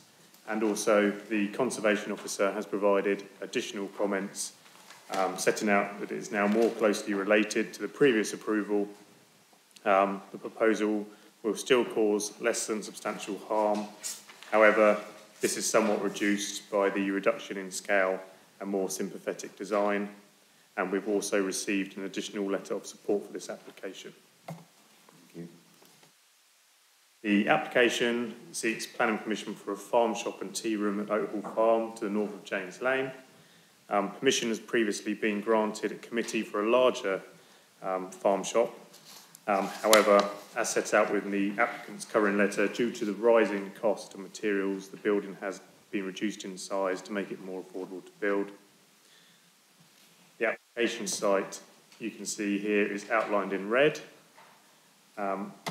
We have the properties along James Lane to the west, some existing farm buildings to the east, and the access road serving the Grade 1 listed building, Great Oat Hall, which is to the north.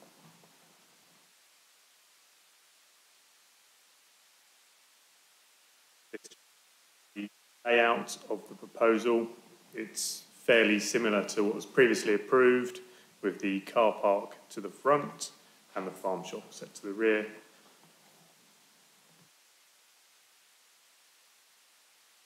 Here we can see the proposed elevations.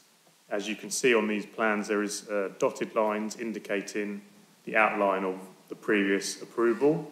As you can see, it was a lot wider and deeper and even slightly higher, the previous approval. And that's again shown on these plans as well with the dotted line.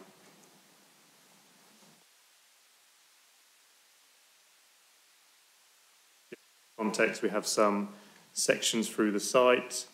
The first section is showing it in relation to Great Oat Hall, which is set to the north. And the second section here, we can see it in relation to the agricultural buildings to the east.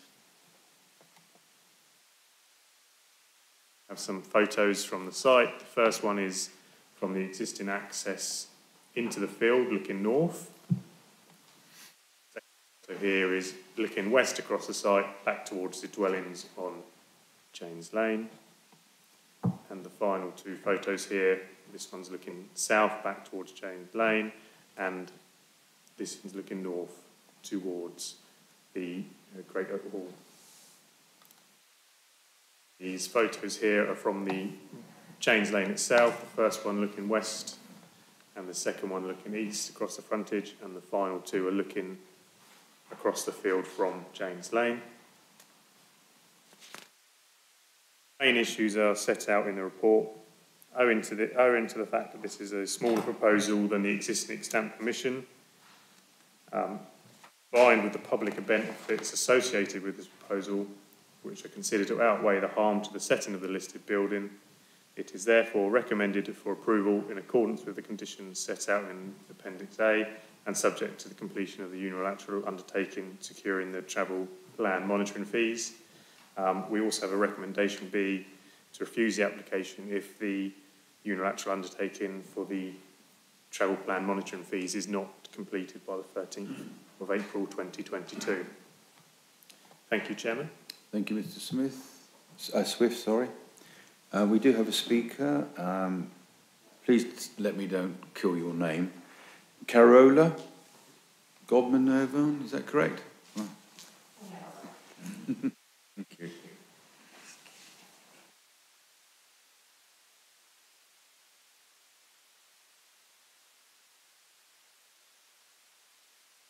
As soon as you start to speak, your 2 minutes starts. Thank you. Thank you. Good afternoon, Chairman, councillors. I do not intend to rattle through the same presentation which I delivered in January last year. Those of you who were present were clearly fully supportive of the O'Toole Farm shop and what we have decided to call the country kitchen. I therefore do not wish to take up too much of your time. However, I do wish you to know that today this project is increasingly important for the future of Great O'Toole and O'Toole Farm. The financial future of small family farms is increasingly uncertain, as I am sure that you are all fully aware. I would also like to reassure you that although we have had to reduce the size of the overall building due to the financial restraints and inflated build costs, this will not impact upon the look of the building. Smaller is still beautiful. I can promise you that the building will complement the entrance to O'Toole, not detract from its historic, rustic and natural beauty. Also, the natural landscape, trees, hedges and surrounding area will not be damaged in any respect. We as a family and the many hundreds of local people who walk up our drive and around the farm for their daily exercise cannot wait for the farm shop and country kitchen to be up and running, hopefully by the autumn, with your approval. Thank you in anticipation of your support. Thank you very much. I think we've only got one new member from January last time, and it was Councillor Brown. You're quite right. I don't think we had a descending voice at all, but Councillor Cartwright, as you're Burgess Hill, would you like to make a comment on this? I would, yes. I'm still enthusiastic, and I don't think it's been detracted by the replanning, a bit of belt tightening, but a facility most welcome in that part of the world. Brilliant. It's unusual. We have 20 speakers. We've got nobody speaking it, nobody against it. You've only had letters of support, which to me shows you this is much needed, and this is what we need.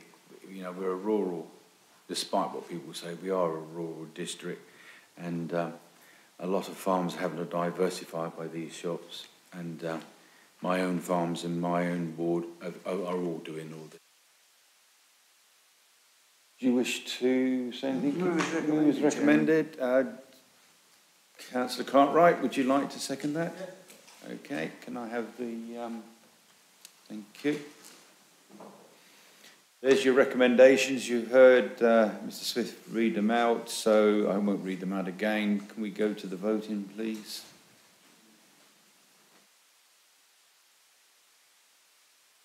I mean, I'm slow. Zach, I think we've all voted. I've got 11 in front of me. Unanimous, thank you. Can't wait for you to build it. Okay, thank you. Thank you. You can do that now, or wait when we do the changeover? We're waiting for, oh, he's here. It's changeover now.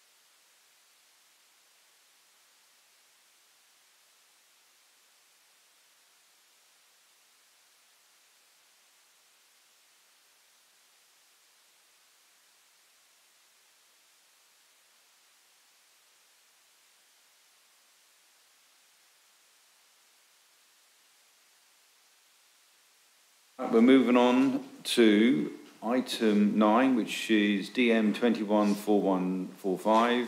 This is one of our major development sites, Crudace development site, former Kema Brick Tyres, Phase 2, Nye Road, Burgess Hill, and this is Mr. Ashdown.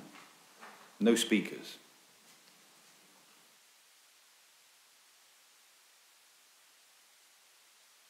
you, Chairman. The application is for a change of use of a small wedge of land on the Weald, the King's Weald development in Burgess Hill, which is the former Keema Brick and Tile site. The application site is this wedge edged in red.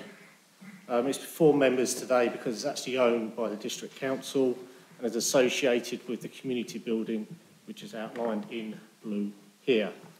So the change of use is from public open space, which was the previous, as it was originally approved, as a secure private space just for the use associated with the community building.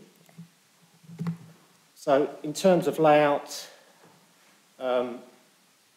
in terms of, so the change of use is for the change of use is in relation to the area itself. This hasn't occurred yet, but it is part retrospective in respect of a new gateway has been created here and the area has been fenced. While the area is fenced, the fencing, as you'll see in a minute in terms of the photos, is the same that's been used for the adjacent play area and the multi-use games area, which is here to the south. There is appropriate native planting along the main elevation here and within the actual area itself. So here's a couple of photos. As you say, this is the area in question. You can see the fencing, the native planting which has taken place in front of it, a new gateway. And again, this is the context with it in relation to the community building, which you can see in the distance. So as set out in the report, the use, officers are content with the use. It's still in community use, although not public. It is solely for the use of the community building. In terms of visual amenity, then there is very little difference to that which was originally approved, other than the fencing, which again matches in with that already adjacent. It's not considered, given the uses that would give rise to any issues in terms of residential amenity, given the adjacent play areas of either side. And it's on this basis, Chairman, that the application is recommended for approval. Thank you, Mr. Aston. Just to remind anybody watching, the reason it's here is we actually own the site, and that's the reason we're doing it. Any other landowner, it probably would have got approved by ours, and it's the reason it is here. Do you wish to move, or do you wish to say anything? Move as recommended, Chairman. I do need Councillor Eggleston and Councillor Cartwright, as you're both, you second that, fine, okay. Can we go, there's your recommendation in front of you. Can we go to the voting, please? We're very quick at this now, you know. I think we've got 11 here in front.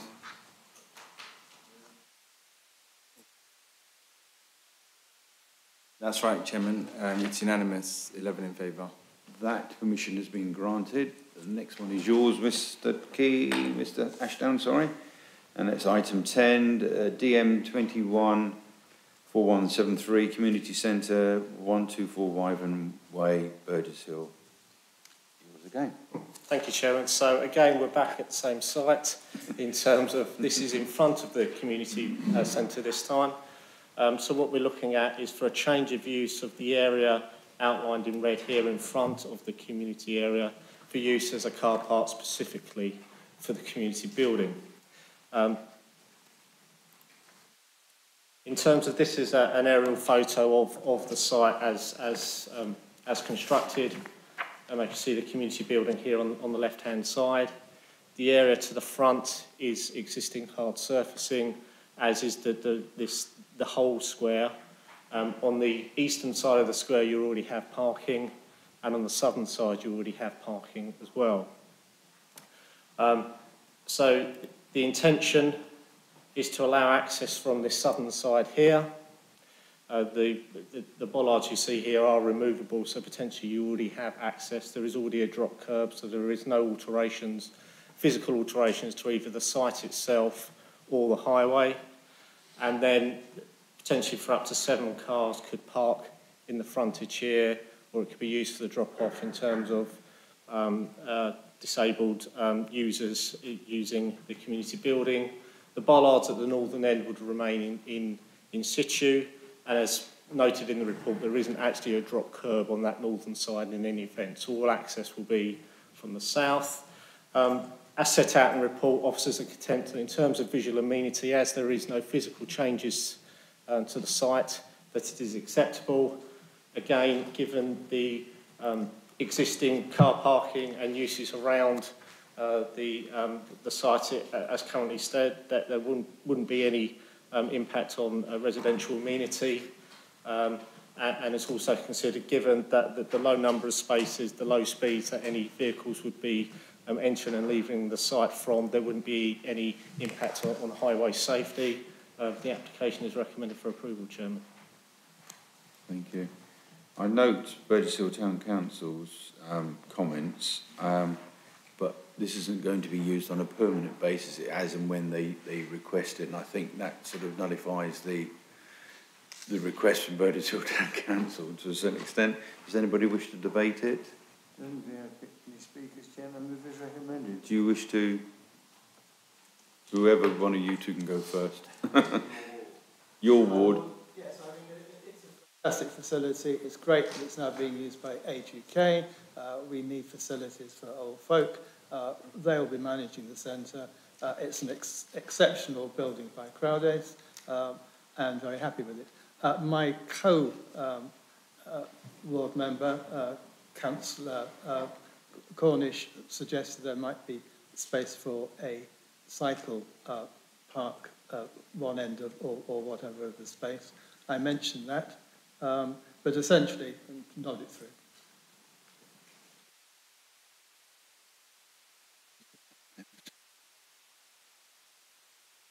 I think and I think that comment has been raised in terms of whether there is scope to put a cycle parking on there. Clearly, there is space, but what I would say is in terms of the application is for a change of use, and that's what you need to consider. Clearly, the building is in the council ownership, so I think that's an issue for, it wouldn't require planning permission, and it would be something that I think the council as landlords and landowners would need to consider rather than through this planning application. Can I ask you then to contact the portfolio holder?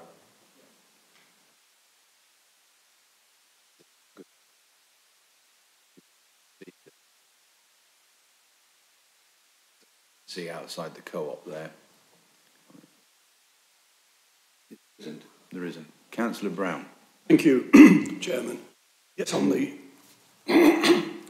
same subject, I'm. Oh dear, I'm going to have a drink. Have a drink.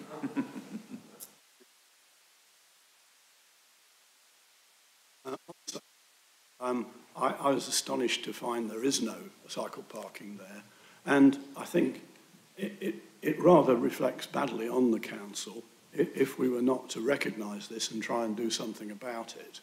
I understand that it's. I just go to. I'm going to suggest, make a proposal, that the clause 3 in Appendix A is modified very slightly. Can I do that? Which page, please?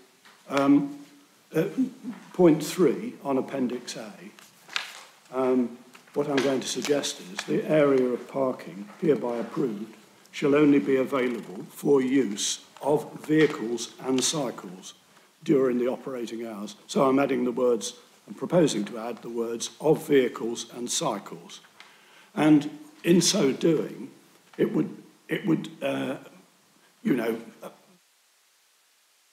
enable very quickly the town council to take that what action they already have recommended and find sufficient funding to provide a cycle. Town council is Mid Sussex District Council. Sorry? There's Mid Sussex District Council. Yes, the town council. No, Mid Sussex. Or Mid Sussex. No, it is Mid Sussex. We own it. It's our land. Oh, right. So Mid Sussex. So it would show a commitment to that. I mean, it isn't quite open yet, but as soon as people start to use it, they're going to want to go there and find somewhere to put a bike or a scooter or whatever. I'm going to ask Mr. Ashton, I've got his name right, because I think you can probably, in reality, there's only 2 metal bollards either side. You could whack a cycle, go through there. There's nothing to stop a cyclist going through it now. Yeah, but I think that's the point. I wholeheartedly agree with the sentiment in terms of getting some cycle parking on the site. I think the tweaking wording, say cyclists can use that area already. All we're trying to do is to make sure that in terms of vehicles parking on there, that they are controlled in terms of the community use of the site, rather than just ad hoc users of the co-op, etc. What I can suggest, if committee would like, then I'm happy to write to the applicant and express, committee's desire in terms of cycle parking on site in order for that to be taken forward separately. We've done that before as committees. We've done that numerous times in the years I've done it. We've written to the landowner, which happens to be us, and I'm sure that we will take that on board on that. Would that satisfy you if we would do that? Yeah? Fine, thank you. Can we go to the vote, please? Oh, seconder, Councillor Eggleston, thank you. You're happy with us writing a letter, yeah?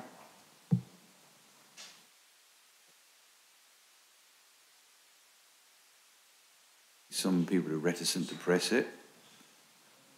We're missing one person. No, we're not. We're here now.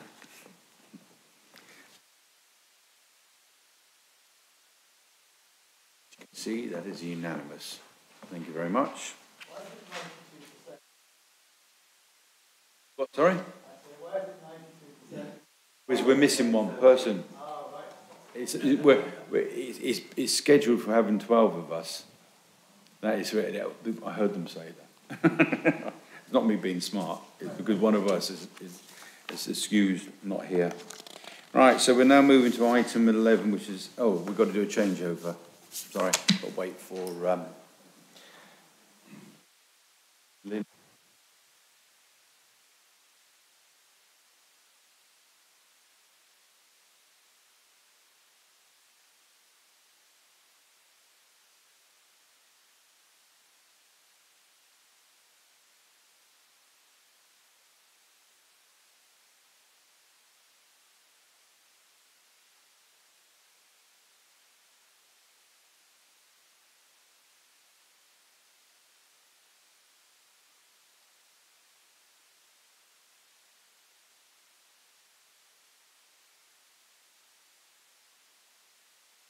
Ready?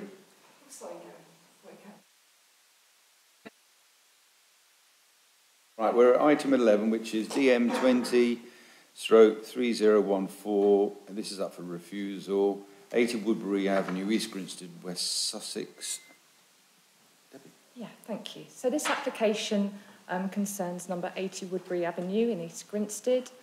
The application as originally proposed was for a second floor front-facing dormer to be installed. Change also for changing colour of the roof tiles from a brown to a dark grey colour.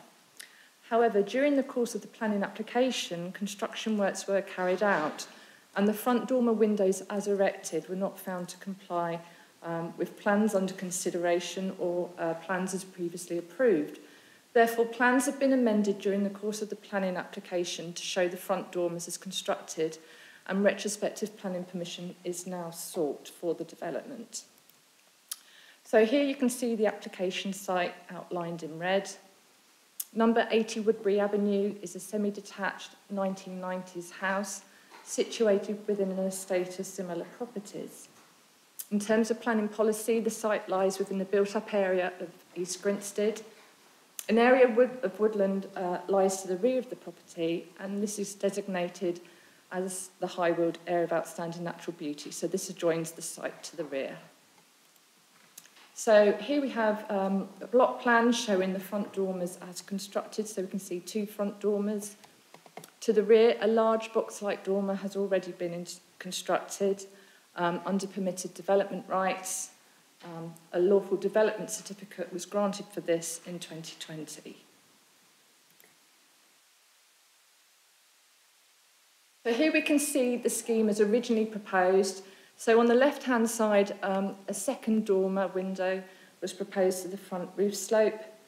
The right-hand side drawing shows the scheme that was previously granted planning permission, and this was granted under planning permission reference DM20-0337. So we can see that the dormers are well set back from the eaves of the roof and also from the ridge of the roof, and that they're well spaced apart to reflect existing fenestration at the property. Casement windows were also proposed. This scheme, as originally proposed, was deemed acceptable as the dormer windows were shown to sit subserviently within the roof slope in accordance with the Council's design guide. So here we can see the dormers as constructed. So they're wider, taller and deeper than the scheme previously approved and proposed.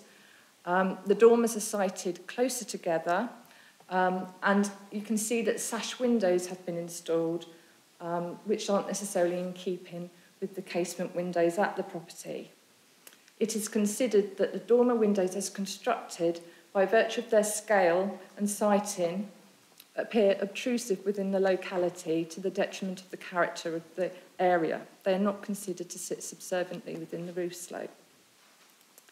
So here we have a photo just to show the dormer windows as constructed at number 80, and we can see this in relation to both adjoining properties.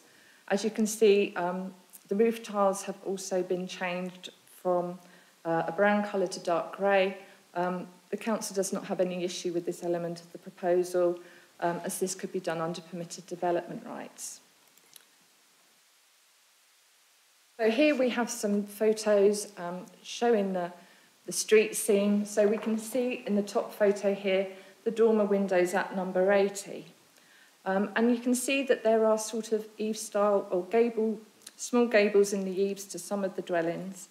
And you can see further along that there are dormer windows present within the street scene, and these can be seen below. They're wider, larger dormer windows, but as you can see, they're sat within a deeper roof slope, which consists of a cat-slide roof to the front, and there's just one dormer window at each of these style of properties. Middleheim Avenue is situated approximately 150 metres to the northwest of the site. And here we can see number 42, which is sited on the corner of Woodbury Avenue. 2 dormer windows have been added to the front roof slope, but these are wider spaced apart to reflect existing fenestration at the property. Again, the bottom photo shows a larger style dormer window at Middleheim Avenue, but again, as you can see, the roof slope is deeper, and so these don't appear quite so dominant given the cat-slide roof to the front. So all in all, as constructed, it is considered that the dormer windows are not subservient to the roof slope and form an obtrusive and unduly prominent feature within the street scene to the detriment of the character of the area. It is therefore recommended that the application is refused with a view to taking enforcement action. Thank you, Chairman. Thank you. Thank you, Debbie. We do have a speaker. Now, I took the unusual role at my right as chairman to allow the speaker to speak. They hadn't registered, but there was a communication breakdown. So, for fairness, I allowed Mr. Mardle to speak. If you'd like to come to the speaker's chair, I think you've been in the chamber to listen to. You don't need me to tell you about the green lights and everything. You have 2 minutes and to present your request. The reason for me attending in person was to hand out 23 signed petitions, all in favour of the dormer windows. These were posted last week in advance of this meeting. They were posted to houses directly opposite my house and end to end of my road. On these petitions, neighbours have commented the following. Mr. Buckle said that they praised the owner for vastly improving the dilapidated property that was there before. Ms. Durham said 16 years in the area, Mr. Mardle has enhanced the area and has kept in keeping with the area. Miss Surridge, her folks visit from Essex and always comment on how nice the dormers look. Mr. and Mrs. Goldworthy said 15 years my changes have enhanced the street. I've got the copies of them here as well, so if anyone wants to have a look. And Mr. Finnis says it improves the look of the road and shown us what's possible with hard work, compassion and respect to all of us neighbours. I'd just like to note that the 6 of us that live in the house, my eldest is 15 and the youngest of 8 months, that are all in need of their own space. We couldn't afford to move house, so decided to convert instead. And the baby is currently sleeping within one of these dormers as we are waiting for the rear extension to be completed. The reason the second dormer was constructed prior to planning permission was following an email I sent to Deborah Lynn of Mid-Sussex Town Planning, and she said that she had no objection to a second dormer being added to the front roof slope. And the builder was in the middle of erecting the one that was granted planning permission. The only objection to the dormers was a neighbour we do not get on with anyway, and there's news from a majority of neighbours stating that the same they had many run-ins with her in the past. Your 2 minutes is up now. Sorry. Thank you. Reference to the planning officer. Well, thank you very much. You can either sit there or you can sit at the back. It's your choice. Yeah, fine. But you're not allowed to take part. You know, that's it.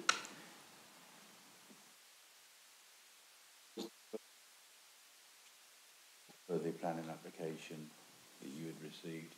No, it wasn't. I'd advised, because these plans that I'm showing now, these were amended plans that I'd got submitted by the applicant, because I said I had no objection to the principle of a second dormer, but that was obviously on the basis of the drawings that I was considering.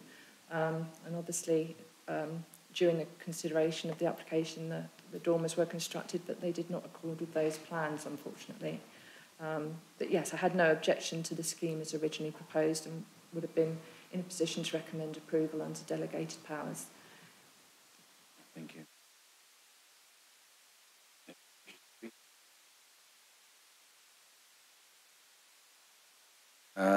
Well, you both come up at the same time. I'm going to go alphabetical order, but no, I won't. I'll go to East Grinstead first. Councillor DeBell. A great deal of sympathy for the gentleman.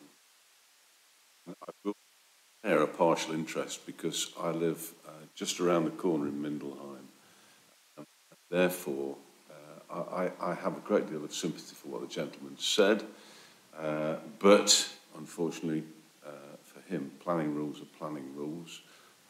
It does go against East Grinstead's neighbourhood plan, and it does go against the plans as they were originally set out. However, I do have a huge amount of sympathy for what you said, and therefore I will abstain from voting on this particular item because of the personal impact. Thank you. Councillor Brown. Thank you, Chairman.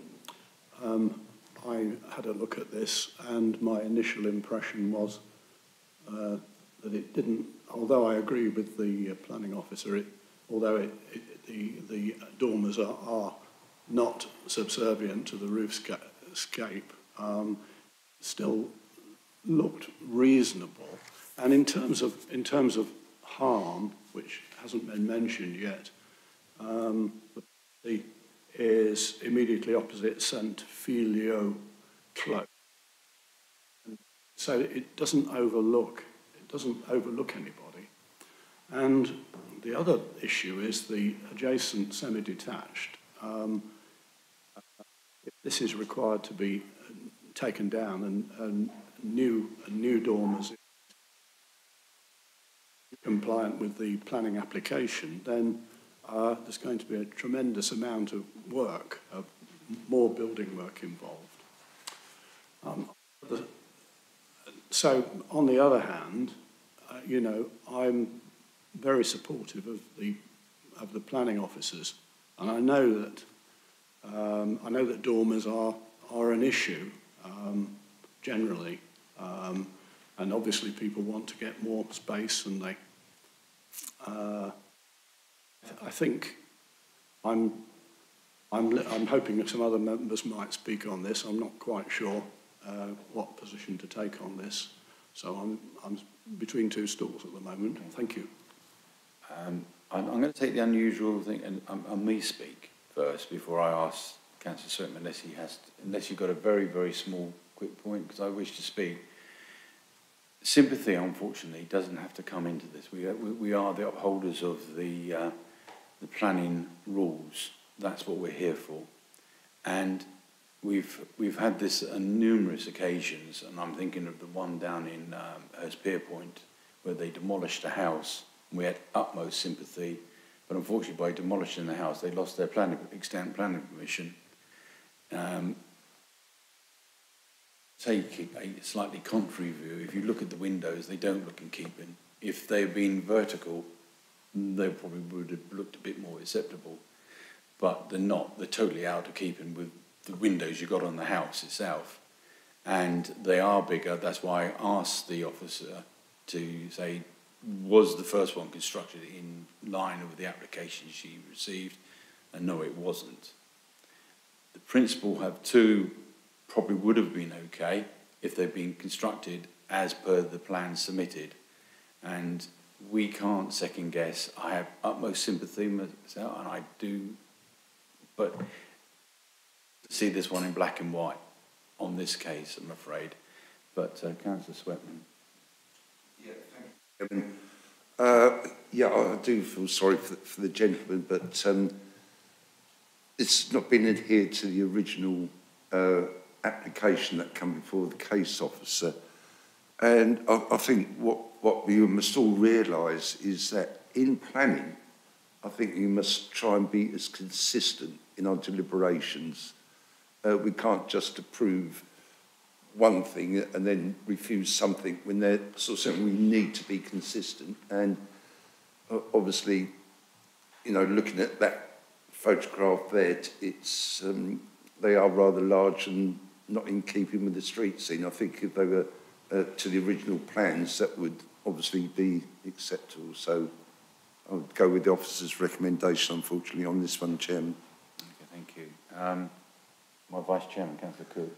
Thank you, Chairman. Well, it's been said, I have great sympathy for the gentleman, but as you mentioned, I well remember the gentleman who had bought a steel barn, knocked it down, built a house, and he's 65 and he got a mortgage and he's had to remove it because he didn't have planning permission. And these windows are overbearing. It's not at all like the original drawing. And as the officer said, why not put casement windows in? Because it makes it look even worse. And we have, as you say, we have our rules and we have to stick to them, I'm afraid. Brown, you don't want to come back? Or are you happy with what you've heard so far? Okay. Right, I need a proposer to refuse. My Vice Chairman, seconder? No? Yeah, Councillor Swetman, as you spoke. Can we go to the vote, please? Right.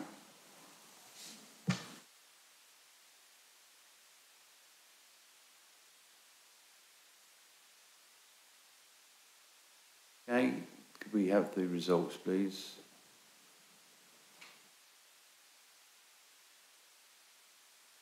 Chairman, that's 9 in favour, 1 against and 1 abstention.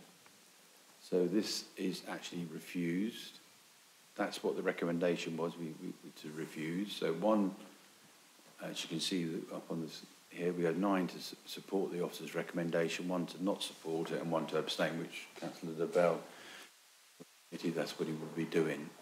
Okay, I'm sorry to say, Mr. Mardo, that has been refused, but I'm sure you'll get a letter from the officers explaining your next actions that you can take.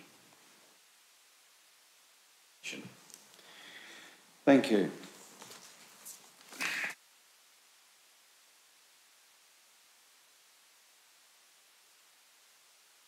Item 12, questions pursuant to Council Rule Procedure 10.2. Due notice of which has been given, I have none. So therefore, I close the meeting at 18:25 or 6:25 if you're not into that. Thank you.